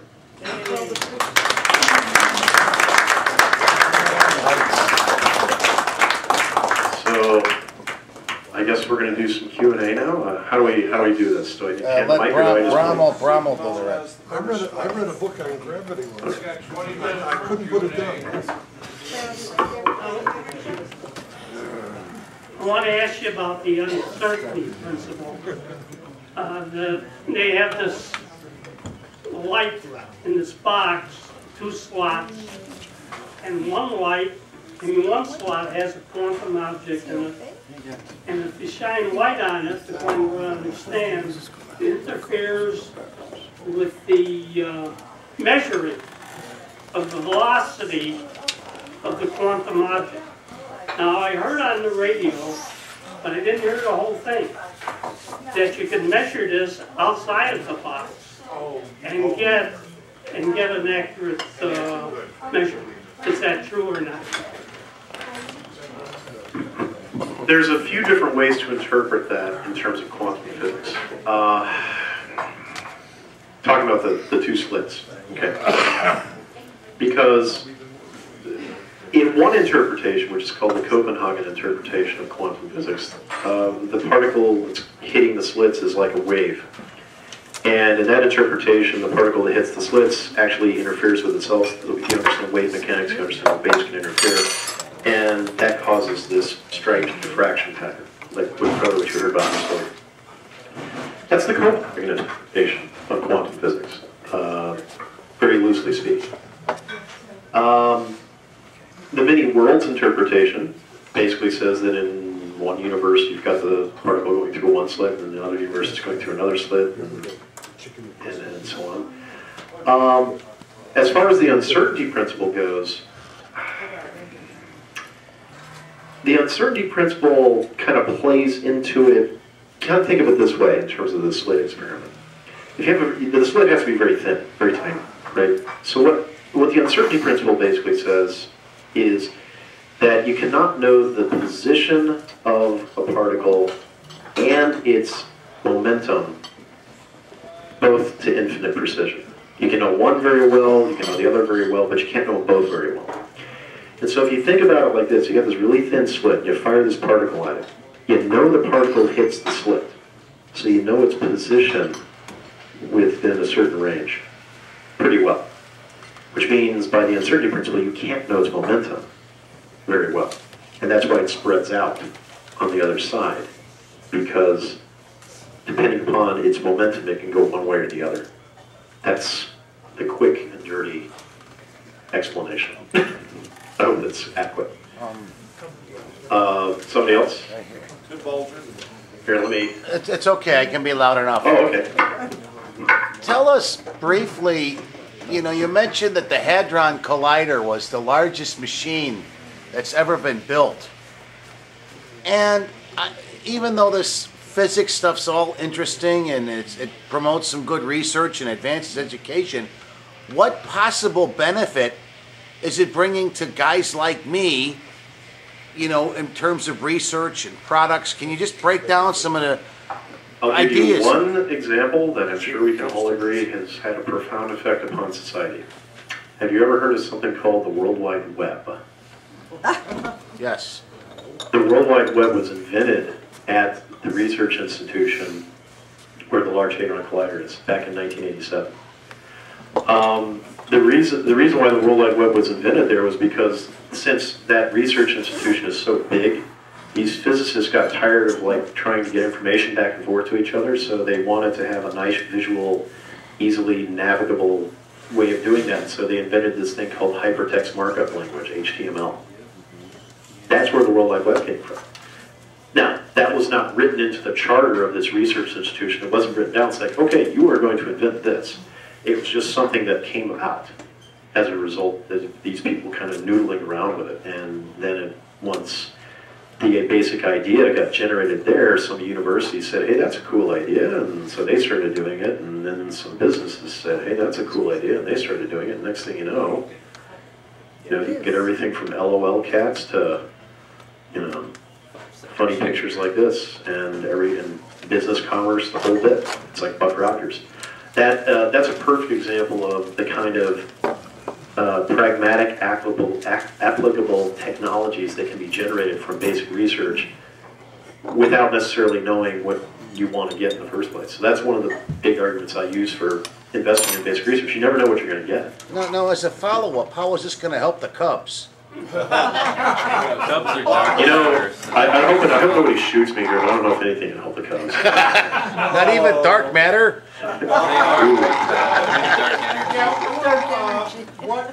What percent of our galaxy or other galaxies is planets compared to suns? And do these galaxies have similar makeups of ratios of suns, or stars, I mean, to planets? We think, broadly speaking, the answer is yes. And we think that the vast majority of the matter in galaxies such as our own, and the ones we've seen, is in the form of stars. However, some recent research suggests that there actually may be many more planets in galaxies than we thought previously. And even more interestingly, these are not necessarily planets that are traveling around stars. They're called rogue planets. We actually think, based upon some recent research, that they're actually rogue planets. These are planets that are like, they're not going around stars, they're like floating around in interstellar space. There's actually a lot more of them than we used to think. Now, there are some people who argue that maybe that's what dark matter is, okay? But according to what we know and the calculations that we've done, that might account for some of dark matter, but it doesn't account for enough. You understand what I'm saying? And so one of the arguments going on right now is that maybe dark matter isn't necessarily one thing. Maybe it's different things that we haven't fully understood yet. So maybe some of that dark matter is like rogue planets, because they're not around stars, so they don't give off light. So, right? so there's actually more stars than planets in a galaxy. No. I'm saying that there's more. The more of the mass is in the stars. Oh, more not, mass. not numerically that there's more. So how many? The stars are big. How many planets are there typically per star? Oh gosh. The best way I'll say that is we're finding more and more every day. In the last 15 years, we've discovered like over 1,000 what are called exoplanets. These are planets that orbit stars besides our own. And we're finding more of them every day, and they're a lot more common than we used to think. So that's the best answer I can give on that one. Matt, I'm wondering if, first of all, I have a couple of questions. I'm wondering if there's a certain symmetry between the Big Bang and the Big Rip, in the sense that at the Big Bang we believe that general relativity and quantum mechanics have to be juxtaposed. Well, the question is, what are people saying about this Big Rip? whether do we have to juxtapose those two great structures in that region as well? And in that sense, would there be a symmetry between the end of the universe and its beginning in terms of the propensity to bring together these two great structures in modern physics? I'm going to answer that in the most honest manner possible. Your guess is as good as mine. I have no clue. I have no idea. It'd be interesting to know if there's anybody who's like studying that at a theoretical level. Maybe, I don't know. The other thing, Maybe if I put out my hat as a chemist, what should we tell the students to think about in terms of our ordinary matter in the school world of dark energy and dark matter? I think the chemists are still going to be okay talking about standard baryonic matter until we get a better handle on this dark matter stuff. So there's no need to go changing the chemistry textbook anytime soon on this point. But it's going to be a while before I think we get a decent handle on what dark matter actually is. It's going to be many decades, I think. Were you asking a question? Yeah. All right, okay. Yeah, Matt, what's a planet?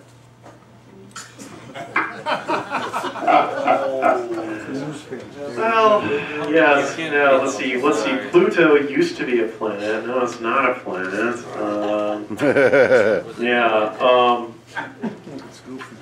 You know, the answer to that question is going to depend upon who you're asking. I would say, in broad strokes, that a planet can be considered any object which is large enough, with any object that is large enough that its own gravitational field has collapsed it into a roughly spherical shape. Now, if you want to kind of extend that idea in the context of a solar system, an object that has done that and that has a stable orbit around its parent star or stars, and that has swept clear, using gravity, the local space along its orbit. Okay. I believe that that is kind of the standard definition that's being used for what a planet is. What's a And planetary? they have a melted, and it's big enough to have a melted core. That's what I just read about the planet. Yeah, I don't know about that. Because I mean, Jupiter doesn't have a molten core as far as we know. Well, We think Jupiter's core is solid. All right, Alan Hayes. Yes. With regards to Einstein having more or less established the original concept of the limits of the speed of light as the fastest thing that there's nothing to move in the physical universe as such. And in that, Einstein originally had issues with quantum mechanics. Yes. I'm wondering, in light of time, bringing further research, has quantum mechanics held on to all the core dynamics of Einstein's conceptions of the limit of the speed of a physical particle in space? In addition, the last part I want to go with, since dark matter, has any other theories come about with regards to that same issue, with regards to the limits of the speed of light and how it affects the laws of the universe? This is a really good question. You've been reading up on stuff. I can tell. This is a great question. Okay, there is this concept that when you talk about the idea of light speed being the speed limit, physicists often refer to this as locality. Okay. The idea being that things can't influence other things unless they are local events. In other words, they have to communicate. They can't communicate with each other any faster than the speed of light. In quantum mechanics, there are some phenomena which appear to violate locality. You may be thinking of quantum entanglement, for example. Okay.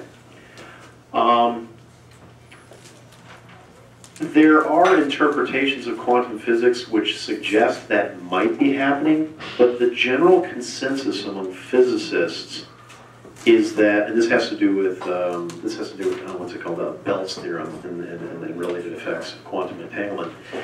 The general consensus is that locality is not necessarily violated under those conditions. To explain that would require much time, but I might be able to give you some references that you can take a look at to understand that a little bit better. So if you hang out afterwards, maybe I can get your email address and I can send that to you, because it's a very sticky wicket to try to explain that, and I don't want to try it here because I don't know if I can do a good job right now. So I guess that's the best answer I get. Now, as far as the dark matter question, moving ahead, I don't see any reason to think that that's necessarily going to cause any violations of locality.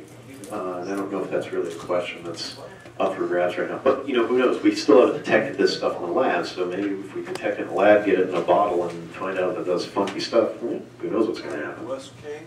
Yeah, I'm going to throw a couple of things at you. You just mentioned Maxwell of Planck. As far as Einstein is concerned, you know what I'm saying?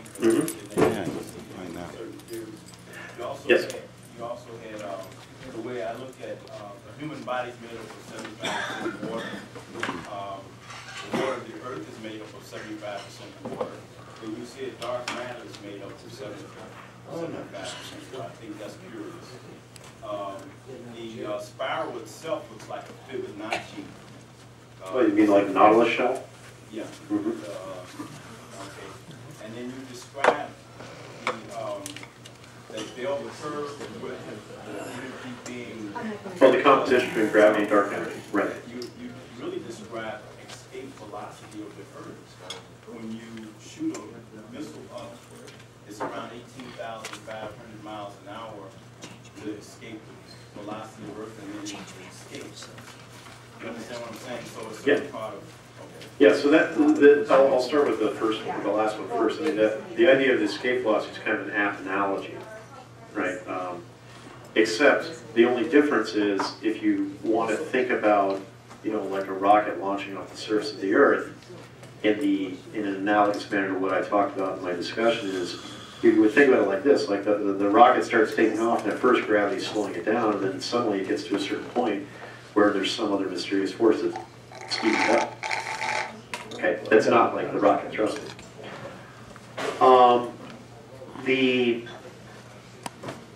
The idea about water and the Nautilus shell, yeah, you got me. And what was the first one you asked? Max Planck. Oh, Max Planck and James Clerk Maxwell. It's interesting that you mentioned James Clerk Maxwell, because actually James Clerk Maxwell formulated in the mid to late 19th century, he formulated the theory of classical electricity and magnetism. And out of that grew Einstein's theory. As a matter of fact, the names of one of Einstein's original papers on relativity was on the electrodynamics of moving bodies. So he was actually referencing Maxwell's theory. So he actually relied a lot on what Maxwell did to develop relativity. I'm not sure what formula you're talking about. So. Now, the thing about Max Planck is this has an interesting tie into Einstein too. Max Planck is sometimes referred to as the, quote, father of quantum physics. He was the one who sort of generated the theoretical notion of the quantum. And Einstein, ironically, because this gentleman referenced this, Einstein, ironically, he won the Nobel Prize, not for relativity, he won the Nobel Prize for using Planck's theory to explain the photoelectric effect and other things like that. And the irony here is that, as this gentleman was saying, later in life, Einstein actually rejected where quantum physics was going. And this is an interesting kind of sociological lesson. You know, a lot of people they kind of lionize Einstein, you know, because he's the paragon of the goofy 20th century scientists and all this stuff with the wild hair and whatever. But what a lot of people don't understand is that later in life he was kind of seen as a sad figure in the physics community, because he got stuck trying to work problems without actually looking at quantum physics, and the rest of the physics community kept moving ahead looking at quantum physics, and Einstein had a real kind of philosophical problem at a certain point in quantum physics. You know, you've all heard the common phrase, God does not play dice, right? Because the sort of inherently random nature of quantum physics disturbed him a great deal. He didn't like that. And I don't know if this is a real conversation that actually took place, but this is kind of worth kind of throwing it out there, I think. Apparently, the story goes, Einstein was talking to a quantum physicist by the name of Niels Bohr. And that's where the idea of the Bohr model and the atom comes from. And Einstein kind of made this quip about God does not play dice, and Niels Bohr responded by saying, Einstein, stop telling God what to do. Rose? for the I was Rose going to Bowl.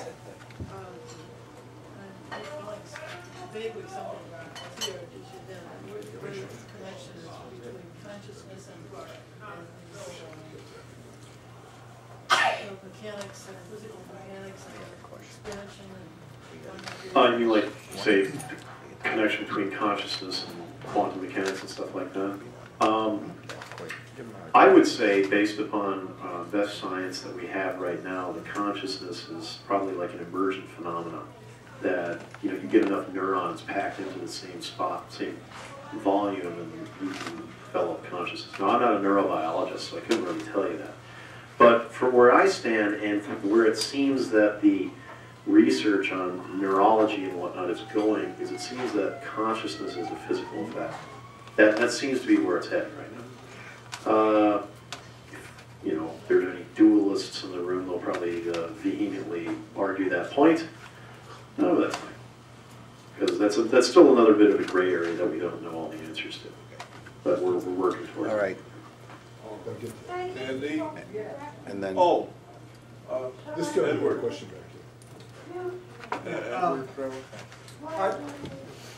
Yeah, go ahead. Do you know of any implications or predictions that have been made about what the effect of the discovery of particles that go faster than light is going to have on science as we know it now? Okay.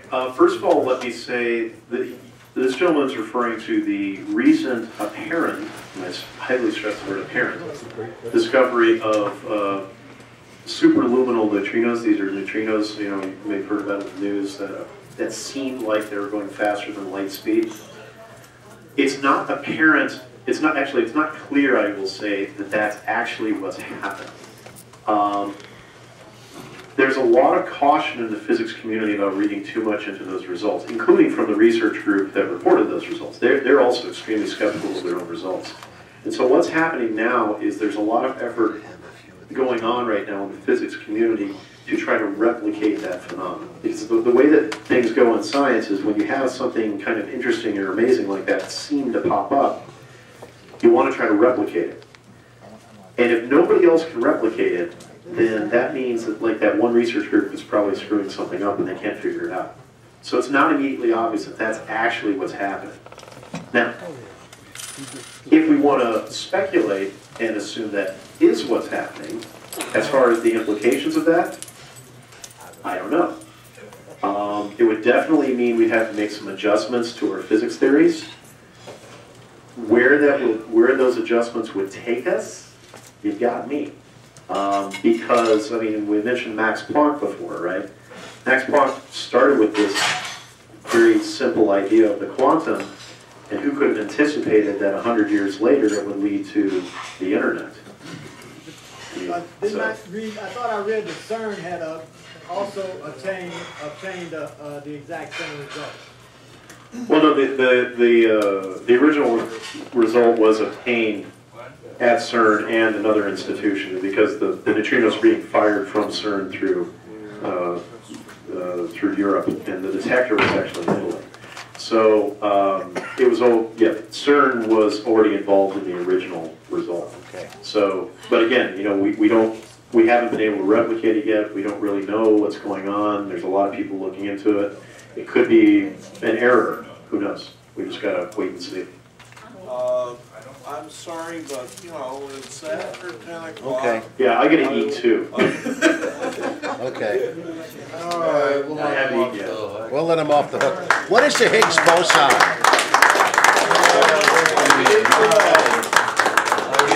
How many here have remarks to make for the rest of us? 1, 2, 3, 4, 5, 6. No, you don't have okay. Move the speaker in the back. All right. You don't have to be an astrophysicist to make remarks. You better be. Move the podium over. That doesn't make any sense. All right. We'll allow. Who's got the timer? 4 minutes? I have 6 minutes max. Oh, wonderful. 6 minutes. Okay. That's a record. Okay, what a talk, huh? You know, this world is going nowhere except expanding, especially as the economic mores in our country is. Here's the latest issue of Fortune magazine. This is where corporations stroke themselves for poisoning Americans. The 211 Business Person of the Year, no other than the chairman of the board of the reinvented Starbucks. Yeah, Mr. Schultz, straight out of Nazi Germany. This guy has figured out a way to poison, and he'd love to poison 7 billion people around the world. Because coffee has 2 substances in it that are extremely poisonous. And because America is what we call uninformed, and we have a legal term called uninformed consent, that's when you're being poisoned by some substance and corporations don't care because of their profits. Okay? There's a couple of substances in coffee that many people are not aware of. First one most people are aware of is called caffeine. And that gets you real jumpy. It gets you hooked on it just like nicotine, caffeine, morphine. You get the connection? These are substances that are very poisonous. There's also a substance in there called tannic acid. Now there's some trees in the deserts of Africa called the acacia tree. And tannic acid is a substance that's in these trees that if they grow, first of all, they're very long-lived, 200-300 years old, and the wood is very, very dense. And they're not that large a tree, but they do get pretty tall sometimes if there's water. There's a lot of desert area in Africa. Okay? But when animals come along, like giraffes, and they start chewing on these trees, they send out a signal to these other trees that something's possibly harming one of their brothers. And this substance can actually kill giraffes. So they tell their young, and the giraffes teach their young, just like deer teach their young, that certain evergreens are not edible. They can actually die from eating them. They love cedar, but they don't eat long needle pine, Scotch pine, things like that. Okay? And this substance, tannic acid, causes a very sticky substances in the lining of our veins and arteries. Now, everybody knows that we have a spleen and we have marrow, and this is where our new red blood cells are generated. When these red blood cells die, they go to the organs around the liver and create a substance called bile that can break down foods and normalize our digestive tract. That's where this sticky substance belongs. It's called bilirubin. Well, when tannic acid gets in the veins and arteries, this bilirubin attaches to the veins and arteries, and it occludes them, okay, causing, guess what? Anybody want to take a guess what happens when your veins and arteries start to constrict? Here's a heart attack back here, stroke, yes. #1 killer in the United States, folks, hypertension. Look at coffee cups around here, okay? These are unsuspecting Americans that are being killed by this goofball right here, Mr. Schultz, Comrade Schultz, you know. Yeah, here he is, right here, smiling away in his blue jeans, right? But he's got an Armani suit that he throws away every day. He's got 365 suits a day. He wears one, throws it away because of the Salvation Army. Yeah. #1 business person of the year. an exterminator. You like these guys? Let's go through the hit parade here. Okay, 20% of the 50 top business people in the world, okay, are exterminators. Here's their companies. Okay, so I only got a couple. How much time I got left here? 57 seconds? 3 seconds. Okay. How about Starbucks? We'll start with Starbucks. That's that guy, right? How about Chevron Oil? How about McDonald's as an exterminator? Kraft Foods. They make all those cookies and candies. How about Coca-Cola? You like Coca-Cola? Look at the obesity in this world. Okay, and the Americans alone, from San Diego to Vermont, 80 million.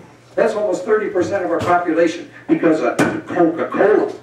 But they produce good food. You might as well take a pot of Coca-Cola, pour it right in your panties, ladies, because that's where it's going. Okay, how about Cargill? You like them? How about Dutch Shell? You like $4 gasoline? How about, he was a runner-up. He was number, where is it? Where's this guy here? Oh yeah, Dutch Shell. He was number 15. There's his smiley face. Okay? Okay, and you're... Got another 30 seconds? You're off.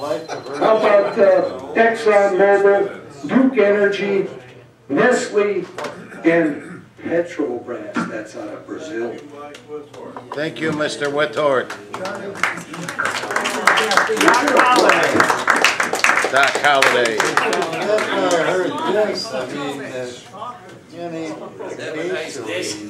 Stick around for the rebuttals.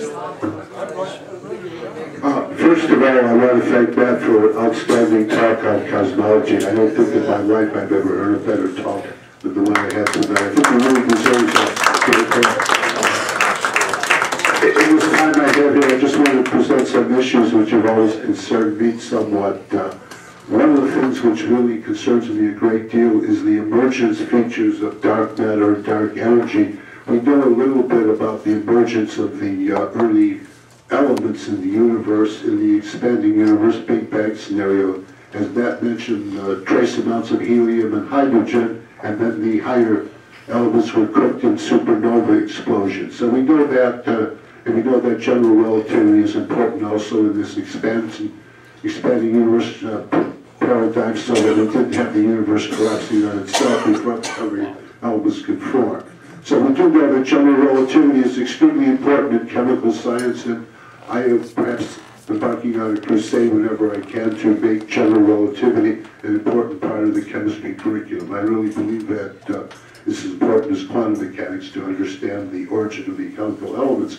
And now that we have graphene, where the electrons in graphene, this subject of the Nobel Prize for last year, play the role of massless photons, we really know that we have to, in order to explain the technology of this material, we have to use general relativity and quantum mechanics. So the two structures have to be joined.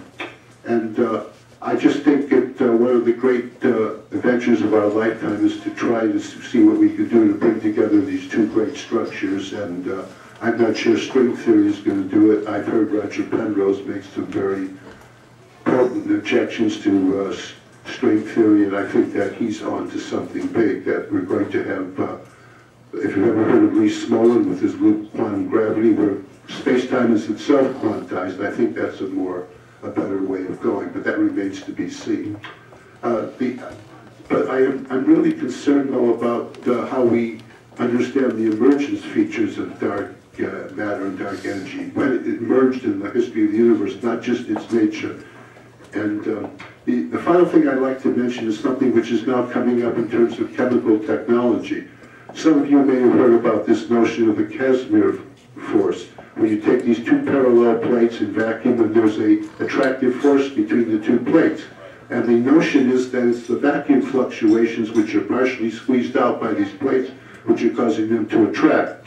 So now we do a Gedank experiment, where a thought experiment, where the parallel plates are moved far apart to where their separation is the order of the Hubble length. So we ask ourselves, is the Casimir force possibly just a local manifestation of the dark energy or the quintessence field? And this is an issue which is being discussed now in certain scientific circles, and it's an unresolved issue. I think it's a very intriguing one. But I think one of the things that Matt pointed, which was so good about his talk, we have to unify all these disparate notions into a coherent whole. And I don't know if it'll happen in my lifetime, but I think it's a great quest. And another thing Matt pointed out, the technologies will come out of it, which will really help move our civilization forward. Hopefully some more of the renewable energy to mitigate the climate crisis, but I think we have to really support this with all our heart and souls, this energy. It's too bad, this research, it's too bad we didn't have the superconducting super collider, which finished in Texas, but I think it's our obligation as Americans to participate in this work at CERN and juxtapose it with what we're still doing at Fermilab on the so-called neutrino oscillations, the neutrinos changing different species, and that they do have a finite mass. And this is supposedly a very important aspect of testing some of these constructs as well. This is really an exciting field, and whether we are scientists or engineers or whatever, I think we all have to participate and support this work with every ounce of our being. Our future does depend, I think, on supporting this work and having the feedback and the technology. Let's give that another hand. I don't think I've ever heard a better talk in my life on this subject.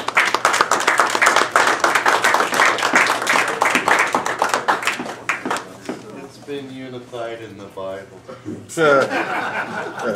go to Saigon today. It's all summarized right there. I really enjoyed the speech. It was very interesting. And I believe what Einstein believed, that we have to have a unity between quantum physics and macrophysics. And he tried all his life to prove that and to have a unified theory. And there is some evidence that it is unified. For instance, they took two quantum objects and they put them into different areas, different spaces, and they communicated with one another. That shows essentially that these quantum objects were part of a larger type of experiment that was unified. In other words, it was part of a process that came together. It was part of a unified process, and it showed unity, and it showed that it is possible to do that with quantum mechanics. Another thing he brought out about the expanding universe, and one day that the expanding universe might expand to a point where it will rip apart. And of course, the theory that you can't destroy energy and matter, which is both the same thing, to me seems like if you destroy whatever is, the energy and matter will still be there and it'll reform itself. And in that way, I think the universe is infinite. There's no end and no real beginning to it. The Big Bang might have started in one era, but another Big Bang will probably start in another era. So I think it's you have a type of universe that has no beginning and has no end. And the further we look out into the universe, the more we see. And like he said about Einstein, at first he thought that our universe was more or less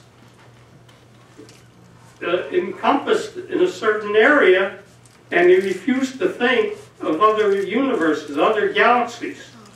But then, with the telescopes and everything, they could see with the red shift that there are other galaxies. So I think the galaxies are infinite.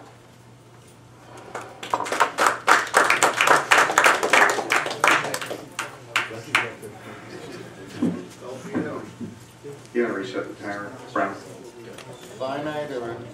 What do we get, 5 minutes or 6, Tim? I think 6. I'd like to thank Matt for a really good presentation tonight. I found it interesting all the way through, although I'm not real scientifically qualified to comment on several parts of it. I think as most of us in the audience are not physicists. There are a few of us were. But his talk followed on the groundwork laid by a speaker last week that talked about the cosmos, talked about the scientific concept. Our speaker last week said if he hears some new information that's really interesting, if he's not familiar with it, he said, I'll take a look at it. I'll look at it and study it and see if it makes sense before I'll stand up and say, oh, well, that's a load of bullcrap. That can't be true. We have a great tradition dating back to, Galileo's time. Galileo is famous for what I call the Galileo curve, the learning curve. Somebody starts out early on. Galileo was threatened with being burned at the stake for his new theory that the Earth was not the center of the universe, or that the Earth actually revolved around the sun. As I understand it, the church arrested him and he was under house arrest, avoiding getting executed because he recanted. But scientists came along behind him, just like physicists are coming along behind the early people from the teens, 20s, 30s. The scientific body of knowledge on several different subjects is growing. And at a certain point, the body of evidence gets so big that we say, we know and understand this now. We didn't 20 years ago, 30 years ago. For those of you that may not know me, I give speeches and presentations on blacked out subjects, things for which there is an enormous scientifically solid database that's accepted around the world, but blacked out by the American press. And there have been a series of books published in the last few months talking about how the American public is being maintained in a bubble of ignorance on certain key subjects that would change our country overnight if they were covered rather than blacked out. And one of those subjects, of course, right now that's affecting everybody is the $7-8 trillion that was given to the banks through the back door, while they were making it look like $700 billion was being given to General Motors and things in the bailout. They said if you divided up the amount of money the Federal Reserve gave the banks, it would amount to $24,000 for every person in the country. A family of 4 would have gotten $96,000 in a bailout in 2008. So one of the myths, the pieces of mythology that Americans are living under is that if you shovel money to rich people, everybody else's life will improve. Well, we're in the final stages of the collapse of that theory. I see several African American people in the community here. Do you know anybody, can I have a show of hands among everyone that is familiar with something called the Tuskegee experiment? Yes. Okay. If you're familiar with the Tuskegee experiment, then you're familiar with the concept of fraud in the medical community. And Let's get the bill. Yeah, I'd like there's a huge body of knowledge that's showing that there's a new fraud developing in America now that's been on the stepping stones of the Tuskegee experiment and several others. I mentioned it earlier. It made the news about a week ago where our government, they proposed to make it mandatory to test every child under the age of 18 at least once for HIV. That's because the cat is out of the bag all over the world. They know that the HIV test is totally bogus. The test doesn't test for the HIV virus. Other countries are totally correcting what they're teaching people about what causes AIDS, why people died, and how to avoid getting your medical records classified as a pre-existing condition with HIV. The drug companies are giving away a couple 100,000 free HIV tests that don't test for the virus at all. That's spelled out in the lawsuits. And they stamp medical records HIV positive, and then it's a pre-existing condition where they can charge whatever they want for health care. Now, the other thing I would say, I've reached the point where I will uphold the concept of the college where it says one fool at a time, and we don't insult anybody or their mothers. If I present or anybody else presents a huge body of scientifically proven knowledge, and somebody comes up here and says, well, that's a load of crap, you know, this is just not right. When I present a body of knowledge that's backed by a bunch of Nobel Prize winners around the world, I will no longer tolerate somebody standing up here and say, that's Andy's bullshit. The man, if you got a complaint with the evidence, write a letter or phone call or something to the guy that got the Nobel Prize and all his colleagues for publishing it and proving it. Just like the science, we won't tolerate somebody standing up here saying, the Earth is 6,000 years old. This is all a crock. You know, I just came back from the Creation Museum in Kentucky. Young people were riding young dinosaurs as ponies 6,000 years ago, so all I need to know is what's in the Bible. Well, that kind of ignorance is why hundreds of thousands of Americans are dying every year from various kinds of pharmaceutical-caused illnesses that are not happening in other countries. Other countries are not allowing this to happen. So there's, you know, we need to face the truth on a variety of subjects and help our less informed people become more alert to what's going on. Thank you.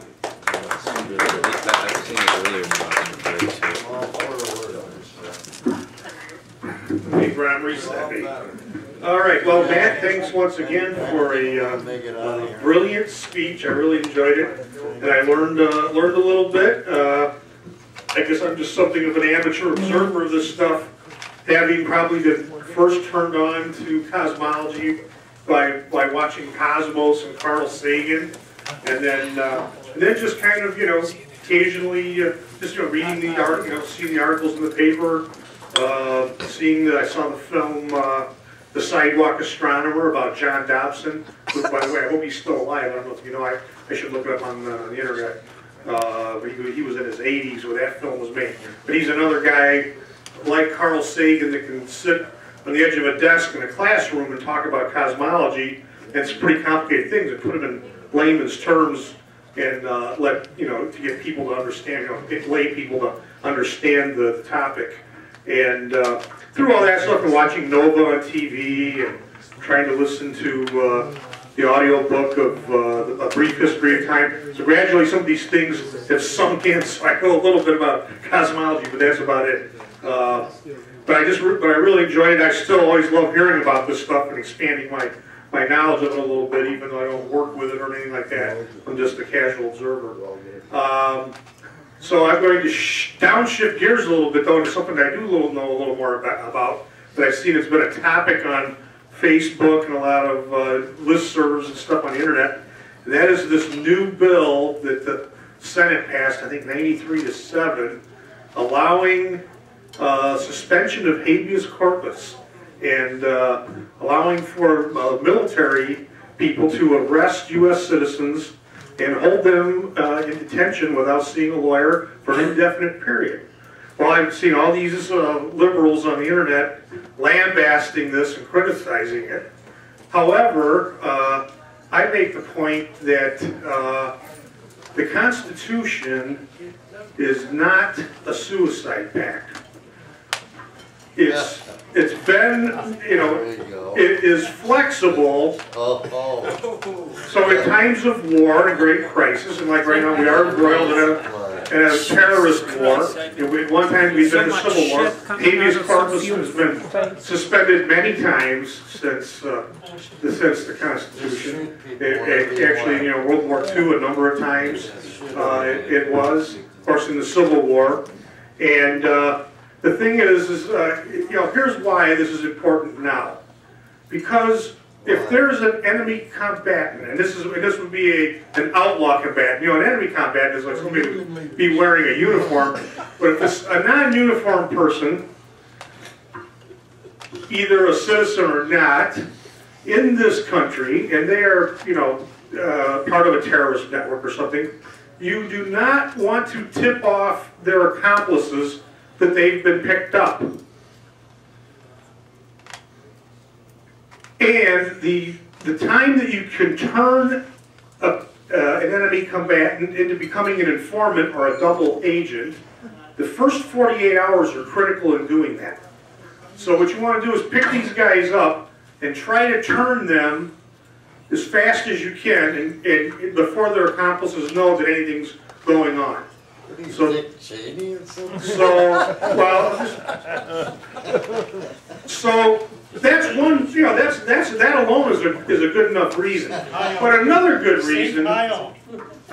reason for this is because, you know, it's a form of pressure. It's almost like, you know, it's sort of like torture without really being physical torture. Is that when you have that power, when you apprehend somebody, and they know that you have the power to detain them indefinitely without a trial, that puts an incredible amount of force on them to start talking and to cooperate. Now, you know, you're whining about waterboarding and all that. Well, you know, this is not a painful thing to them, but it's a psychological thing, and it helps in our favor.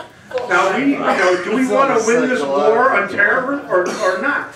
And if we do, we need to take off the gloves and have, you know, the full arsenal at our disposal. Anybody that's an enemy combatant or, you know, outlaw enemy combatant that is planning on, you know, exploding a bomb in a subway or some other, you know, terrorist act, that is an attack on the nation, which by definition is an attack on the Constitution. And they therefore give up those rights for protection of the Constitution. You can't go out to destroy the Constitution and then when you get picked up say, oh, my constitutional rights are being violated, I need a lawyer. No. And the other thing is, if you have a trial, if you have habeas corpus, and you have a trial to prove that somebody's a terrorist, now the government's going to have to introduce their evidence, and even though you can do it, you know, somewhat, you know, cloistered secretly, doesn't have to necessarily get out in the public, but still other people are going to know about it, and this is going to trickle out, or could trickle out to the enemy, again, to the enemy forces, to the leaders. So we don't, you know, if the government reveals what the evidence is that they have against this person, that's going to reveal maybe how they collected the evidence, or who they got it from, or something like that, and endanger that particular operation, or maybe those people, informants, or whatever. We're not going to have trials. So this is a anymore? good thing. And you know what? What does the government does not want to put innocent people in jail. No one's going to come and drag you out of your bed at night. It's bad PR to do that, and it's expensive. So they're only going to take people that they have a good, you know, reason for believing that are enemy combatants. Deutschland, arrest him! Arrest him! Coming behind a guy like that, I'm an American. He's got his own universe. I understand your right to say that, but I don't believe nothing you just said.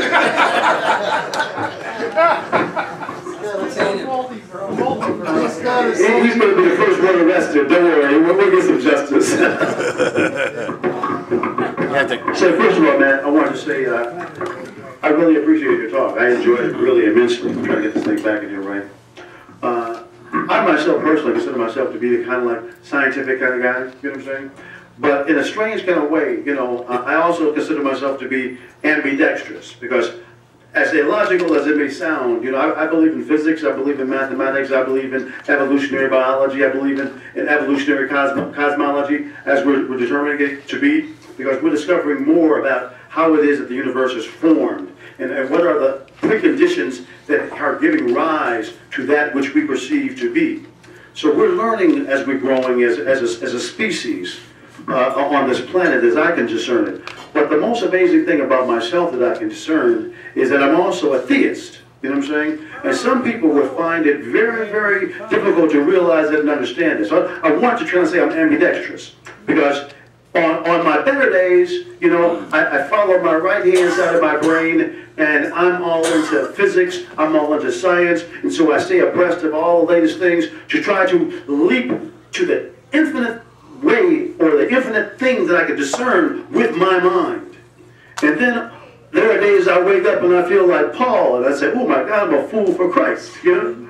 And by that I mean this, that part of my brain, or that part of my psyche, is shared by so much of the human family that I pretend, or I conceive of it almost like, where there's smoke, might not there be fire of some sort?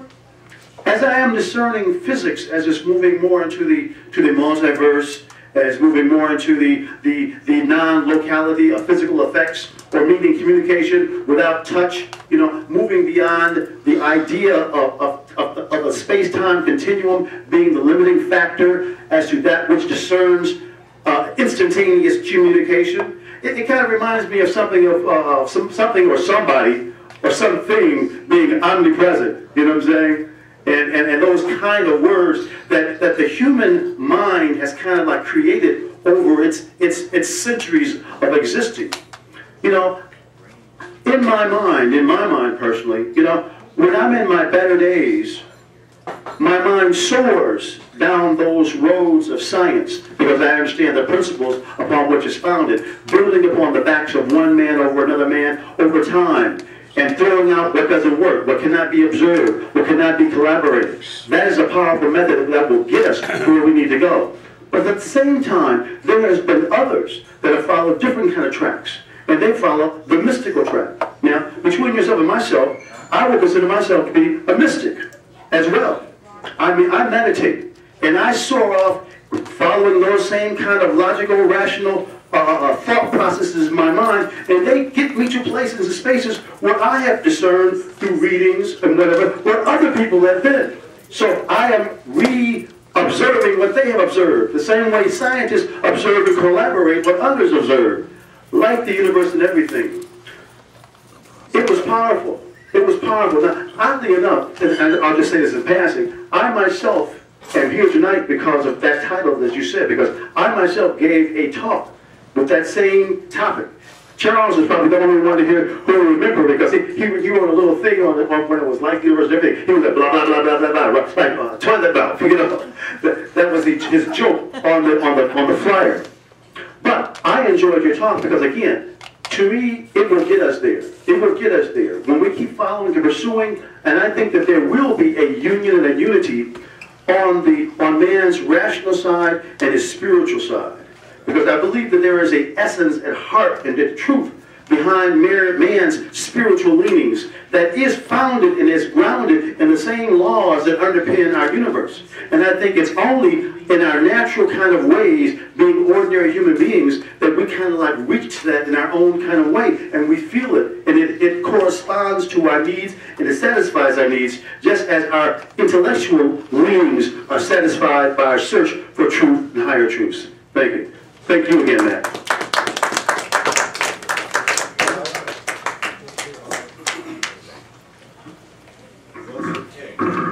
Thanks.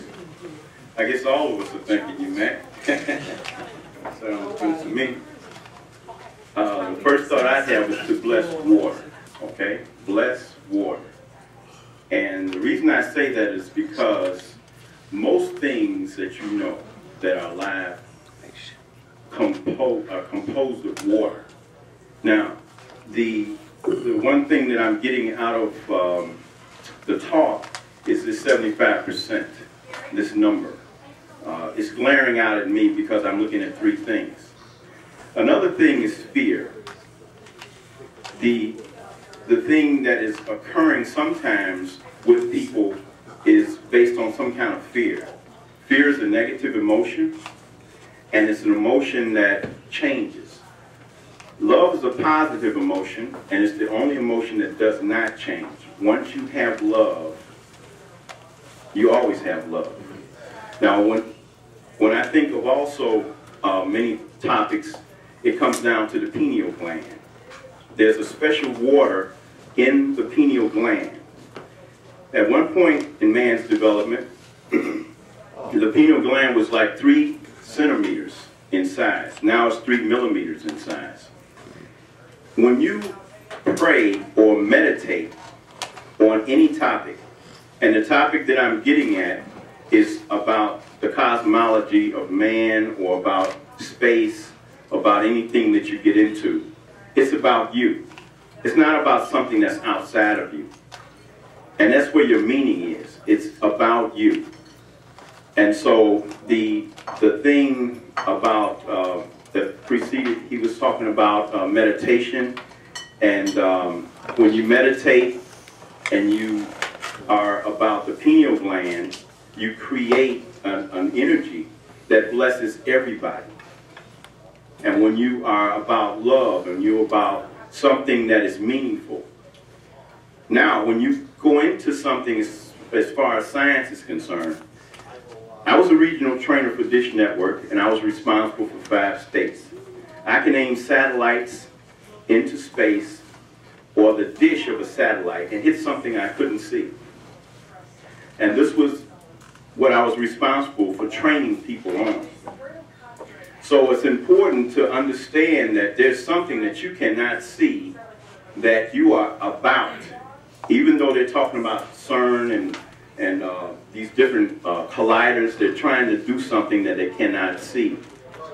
If you are true to who you are, the nature that you have within yourself, and you come from that point, then you gain more, or you are what you are about. I'm also a master drummer.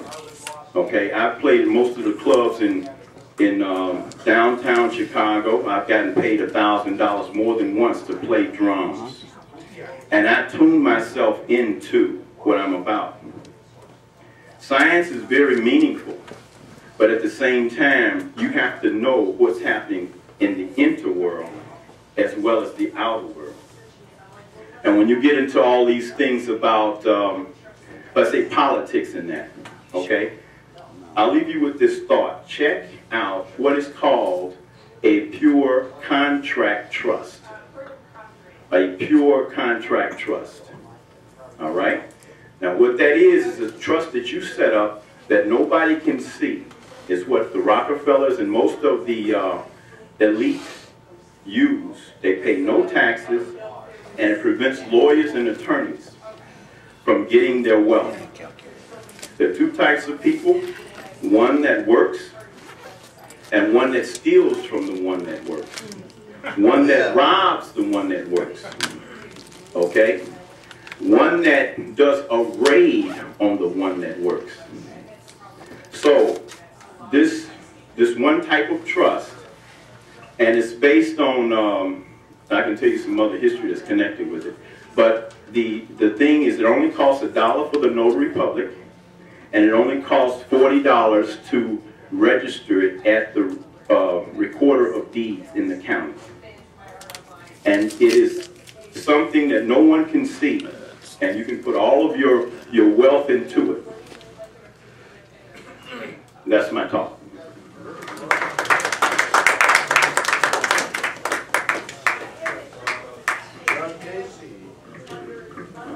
Well, in keeping with the trend, thank you very much, Matt, for your talk. And thank you particularly for being a teacher. I just want to give you props for that because I know very little about physics. And I can say that I'm leaving here tonight with, a rough idea of the outlines of it. So you've given me a great general picture of that. And that's incredibly hard to do. So I wish I had had a science teacher like you when I was in high school. I probably would have paid more attention.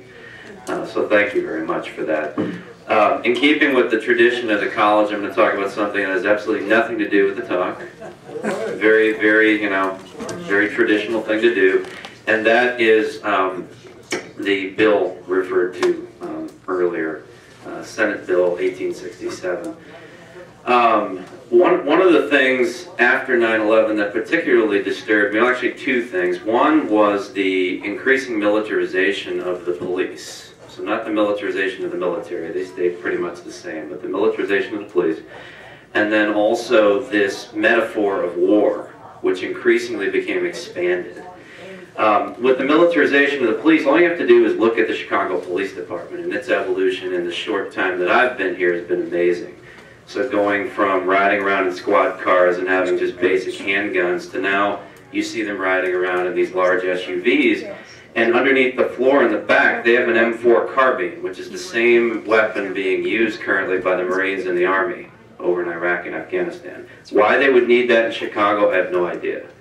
They have in their grenade launchers, they have multi-unit tear gas guns, the whole deal, you name it. They've got enough material in there that if they wanted to start a small war in Rogers Park, they could, right? Why they need that equipment again, I have no idea. Apparently we're very threatening. I don't know. Getting back to this idea of the metaphor of war, okay? There was a point made earlier about how the government's only going to detain the people that deserve it, right? Well, if you look at this particular bill, if you look at Senate 1867, and I just downloaded it a minute ago to my phone, one of the benefits of technology, you can read through it. It's the National Defense Authorization Act. They go through it every year. It's a basic bill to make sure that the Army, Navy, Air Force, etc. gets the money it needs to keep going. Buried towards the back of it, as the Congress usually does, they put all the important information on page 800, so by the time you get there you're all worn out, is that redefinition of the United States as a battleground. What that allows them to do, as an earlier speaker mentioned, is the Army has the ability, at any point in time, if you are deemed a clear and present danger, a threat to the nation, they can arrest you and detain you indefinitely. Also, and this was not addressed, they have the authority to kill you. And I brought up a couple of weeks earlier the drone strike and how that bothered me, that even though this guy was a terrorist in an al-Qaeda cell living in Yemen, he's a United States citizen, and he's subject to the rights of U.S. citizenship, regardless of who or what he is. And I felt, based upon a legal interpretation, that he should have been captured and tried, okay? A lot of people laughed at me. They're like, oh, you're splitting hairs, yada, yada, yada. The way the common law works is through precedent, and we are very much a common law nation. It sets a dangerous precedent when you start killing United States citizens, okay, regardless of who they are and where they are. And this is another one of those things, because essentially what it does is it revokes the Posse Comitatus Act of 1876, okay? It essentially eliminates that act and takes it out of force. Why was that passed? It was passed in particular because the southern states didn't like the Union Army in the South, okay? So it had a bad motive initially. They didn't like the fact there were bluecoats there telling them that they had to allow African Americans to vote, et cetera, et cetera, et cetera, the whole deal. But it's had some positive benefits down the line in that whenever presidents wanted to use military force, they had to go through multiple channels, okay? Because there has always been an emergency clause in effect, which they could use. And that is why they were able to bring the 82nd Airborne into Watts during the riots in the 60s. That's why they've been able to use military forces in different areas, because the president declared a state of emergency, which had to be approved, okay? And these were limited things, which had a beginning and an end date. This act eliminates the beginning and the end date. It makes it possible for the final step of the militarization of the police, okay? Where they are, in fact, the military walking on the street. Now, if, as you know, our earlier speaker asserted, that doesn't bother you, that's great. You know, you can forget about everything I just talked about and go to sleep tonight with a clear conscience and feel very happy. I feel greatly disturbed by it. Because, as I said, it eliminates systems of protection that were put in place for a reason, and it does a lot of the same stuff that happened under Reagan, where all these beautiful little regulations were like, oh, we don't need that. The banks are ethical, right? We don't need these regulations. You know, they have the best interest of the country at heart, right? Like I said, it doesn't bother you. You can ignore everything I just said right now. Forget about it. You know, push the rewind button, whatever. But it disturbs me greatly because I don't want to see people in military uniform walking around, you know, with machine guns in our cities. And that's basically what this makes possible. So if you don't believe me, you can go check out the bill. As I said, it's on the Library of Congress website. As with all Congress bills, it is of an interminable length. It's 927 pages long. But if you look at the table of contents, you'll find the specific section, which is buried towards the back. And you will read in that language in there, basically, everything that I've been talking to you about. Senate Bill 1867, rather appropriately titled, as that was the beginning of presidential Reconstruction. Little historical irony there. But it's Senate Bill 1867, and as I said, as you go to the back of it, you'll see that relevant clause. Just a tiny, tiny little section in it, but enough basically to change the course. Oh, you lost your mic. Yeah, I know. Charlie, did you I lost it in multiple levels. But enough to, but enough to, you know, to change the course of our history. So, anyway, that was all that I was going to say. We will need to get some new batteries for this. Do we have some? It's not batteries. No? It's the amplifier. Oh. The signs I don't know. are turned off too early. Yeah, they're They're kicking us out. That must be the end. different universe. Well, anyway, I'm It's an done. alternate reality. Thank you.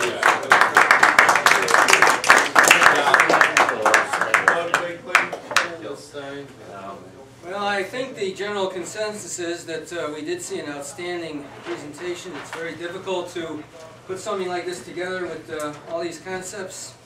And it was a very, very good presentation about these difficult subjects, science of the day, all these new discoveries and everything.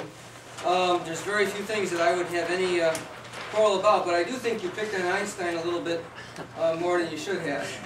Because, of course, the cosmological constant which he introduced into the theory, it's essentially a constant of integration, and so it's an obvious thing to put in, and based on the idea that if the universe or physics can allow something and it's not impossible, it was logical to put it in. And as a matter of fact, it turns out that it was one of his great successes because it resulted in the possibility that what people are calling dark energy is directly related to this cosmological constant, and which I think you mentioned.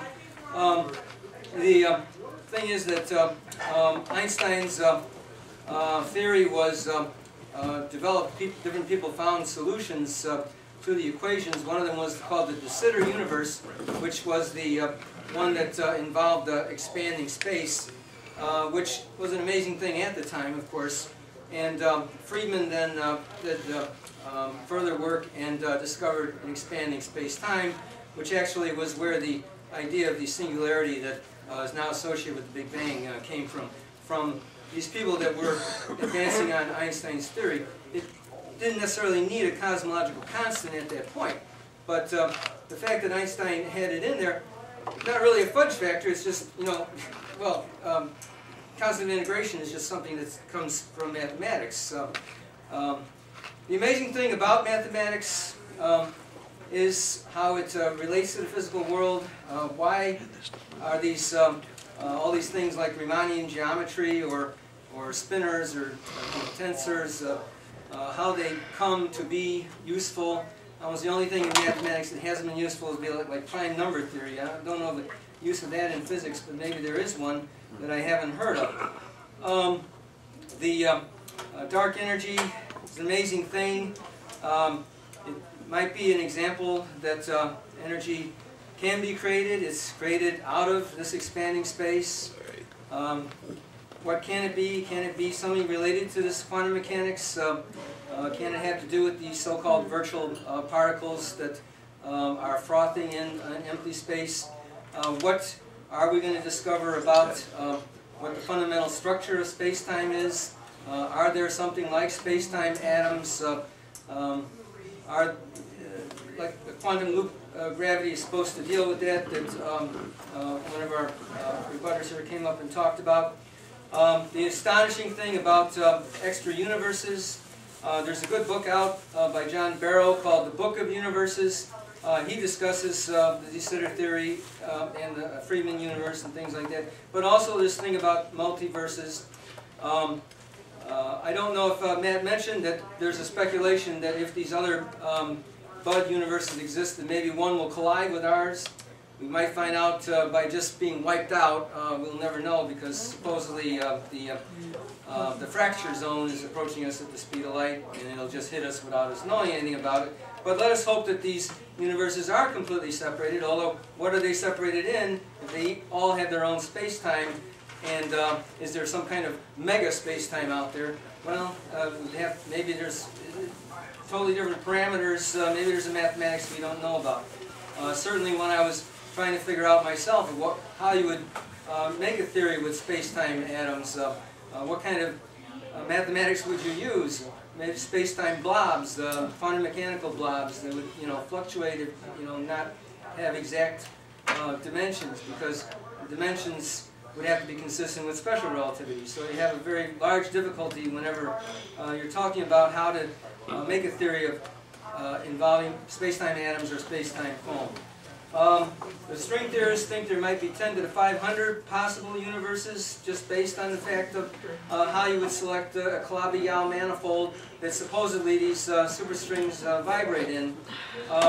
10 to the 500 possible ways of putting the holes, arranging the holes in these Calabi-Yau manifolds. I don't understand that. I can't even figure out what a Calabi-Yau manifold is. But these would be the multiverses number 2 that Matt was talking about. And with 10 to the 500 possibilities, even without shuffling the fundamental constants, changing the masses of the quarks, etc., etc. That's an astonishing number.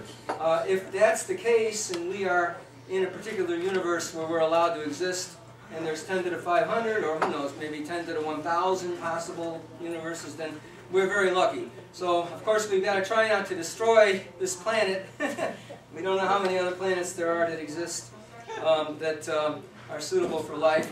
At least we know the universe that we're in is suitable for life. So we should try to do whatever we can not to destroy our ecology, and of course not to destroy our civil liberties too. Okay, thank you. There's a million planets. There's a billion planets. No matter. I will be quick. First of all, to my deist brothers and sisters, I want you to know if you go back to the original Torah and the New Testament, you'll find in it the actual description of the DNA, the helical structure of the DNA. Yeah. And not only that, but in the Genesis. In Genesis, you will find the n-body problem solved both graphically and numerically, and you'll find the solution to many of the problems, the n-body problem being the most significant. I think you know I'm kidding. 500 times. It's in there. Brother Lowry, I think your presentation ranks along with those of Rocky Cole, whom I've heard give the same talk many times, and that's a compliment. Yes. Regarding the superluminous speeds of the neutrinos that was discussed earlier, that was the transit of the neutrinos from the pulsed unit at CERN in Switzerland to the opera receiver in Italy. And the first release of that information was based on the calculations of half of the data. Now they have finished and released just on the 24th of November the calculations based on the total amount of data they collected over 3 years. And there is no modification in their result. The additional experiments that are being done now are at Kamiokande in Japan and here at Batavia at the Fermi Lab. There are 2 experiments, one aiming short-pulsed neutrinos to a mine in Minnesota and to another mine in North Dakota. What else do I want to talk about? My only fame as an astrophysicist is that I went to school with Carl Sagan, and last year at this time I was able to falsify Kip Thorne's contention that he could detect gravitational waves with an interferometer. End of talk.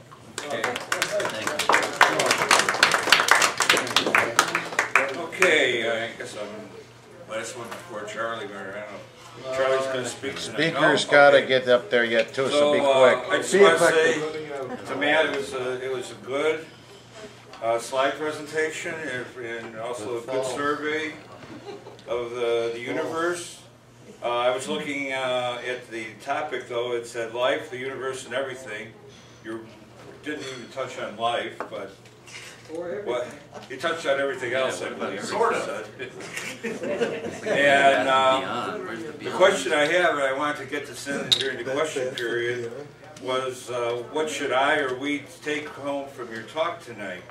I mean, you gave us a lot of information, but usually, you know, here at the college, we like to hang our hats on a certain issue or with some kind of explanation regarding.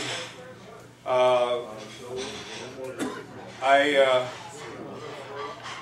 personally am watching on PBS Brian Greene series on the fabric of the universe. The other night we had What is Matter, and he talked about the cosmological constant. The next topic I'm looking forward to is the illusion of time, and that was kind of strange because he showed a glass being broken and at the same time the glass being restored. So I guess that tends with particle theory, where you said that you roll the dice and it happens one way, and you roll it another way and it happens a different way. So I think that was an allusion, alluded to that. I'm also planning on giving a talk in the future about superstring theory, but in the sense that it's trying to identify whether it's a theoretical concept of God. I have the Brian Greene's The Elegant Universe at home, where he talked about superstring, and I would like to think that I could call on you to help me with understanding superstring so I could converse about it. I think in answer to your issue with dark matter and also multiple universes is that it's going to be left to the philosophers and the theologians to supply the answers, since we can't really rely on physics or science for that. And that's all I have to say. Speaker gets the last word. Yeah, he had no answers. He had to run. Can I ask you one question? Sir, can I ask you one question? Sure. There's a show on TV called The Big Bang Theory. Do you watch it? No, I don't Oh, watch it's TV. wonderful. Watch. No, It's the best. It is. It's the best. It's your talk. Okay, I got all my notes here, so I'm going to try to be as you have no answer. Speaker gets the last word. Let him speak. I'm going to go in order of the butters or whatever you call them. As far as acacia and tannic acid, humans are not trees. But I don't care because I hate the taste of coffee anyway. As far as the question about general relativity in chemistry, as far as I know, general relativity is of questionable relevance to standard chemistry. However, perhaps with ideas like string theory or loop quantum gravity and the Large Hadron Collider, we'll see otherwise. Concerning the Casimir effect, it may or may not be related to dark energy. Who the hell knows? Basic research should and must be supported because we never know where it will lead, and realistically, if we don't do it, somehow someone else will. Einstein was actually originally trying, when he was doing his unification work, he was trying to unify electricity and magnetism in general relativity. He wasn't trying to unify general relativity with quantum mechanics. It actually ends up that electricity and magnetism it's actually part of quantum mechanics and what's called the standard model of particle physics. And also to the point about energy reforming, it doesn't always necessarily quote reform or in contradiction of the second law of thermodynamics. The question of the universe being infinite is an open question. We simply don't know. One of the beautiful things about science, in my opinion, is it's almost like the opposite of dogmatism because it's always open to being revised based upon new evidence. I will not speak to economic questions because I'm no economist, though I am interested in reading Adam Smith's work. Don't bother. Carl Sagan's work with Cosmos is one of the reasons why I am interested in science and as well as why I'm a teacher. That's what inspired me when I was a young man. This emphasizes the importance of education and helping kids stay curious. On the question of war on terror and confessions and whatnot, coerced confessions have been shown to not be reliable, so putting all the ethics and the moral arguments aside, if your goal is to get accurate, actionable intelligence, chances are coerced confessions are not the way to do it, because it usually doesn't work out as the way you want. Concerning the question of God and whatnot, I'm an atheist, though I call myself an Epicurean. But I'm not an atheist because of science per se, though my training in science does inform that a little bit. I'm an atheist because of my philosophical analysis for the existence of God. I think much of the question on whether or not a God exists depends a great deal on how you define God. To me, I see no necessary contradiction between a disconnected, uncaring, deistic God and science. By the way, my wife is a Christian and I meditate. The idea of blessing water, shades of Thales of Miletus. Incidentally, fear isn't always necessarily a bad thing, as I think it can be used to motivate us in positive ways. Don't fear fear, embrace it as needed. By the way, when I meditate, I'm just sitting. I also agree that there is more in the world than science. And because of this, I'm interested in actually obtaining a degree, possibly an advanced degree in philosophy in the near future. On Senate Bill 1867, all I can say is real patriots ask questions. Concerning Einstein and his mistake or whatnot, funny thing is, at first it looked like he screwed up, but then in the end, maybe he ended up not screwing up after all.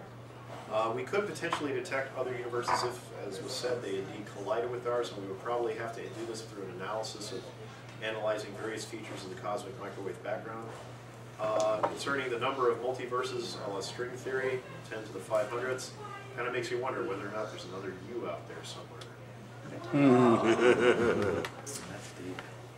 Solutions in the Torah. Sounds like data mining to me. Haha. Regarding superluminal neutrinos, we'll just have to wait and see what comes up in terms of the laboratory work. And take whatever else you want from this tonight, but at least go with this. Science is cool. And if you have a question, feel free to contact me through my website, skepticalteacher.org. Bye. Thank you.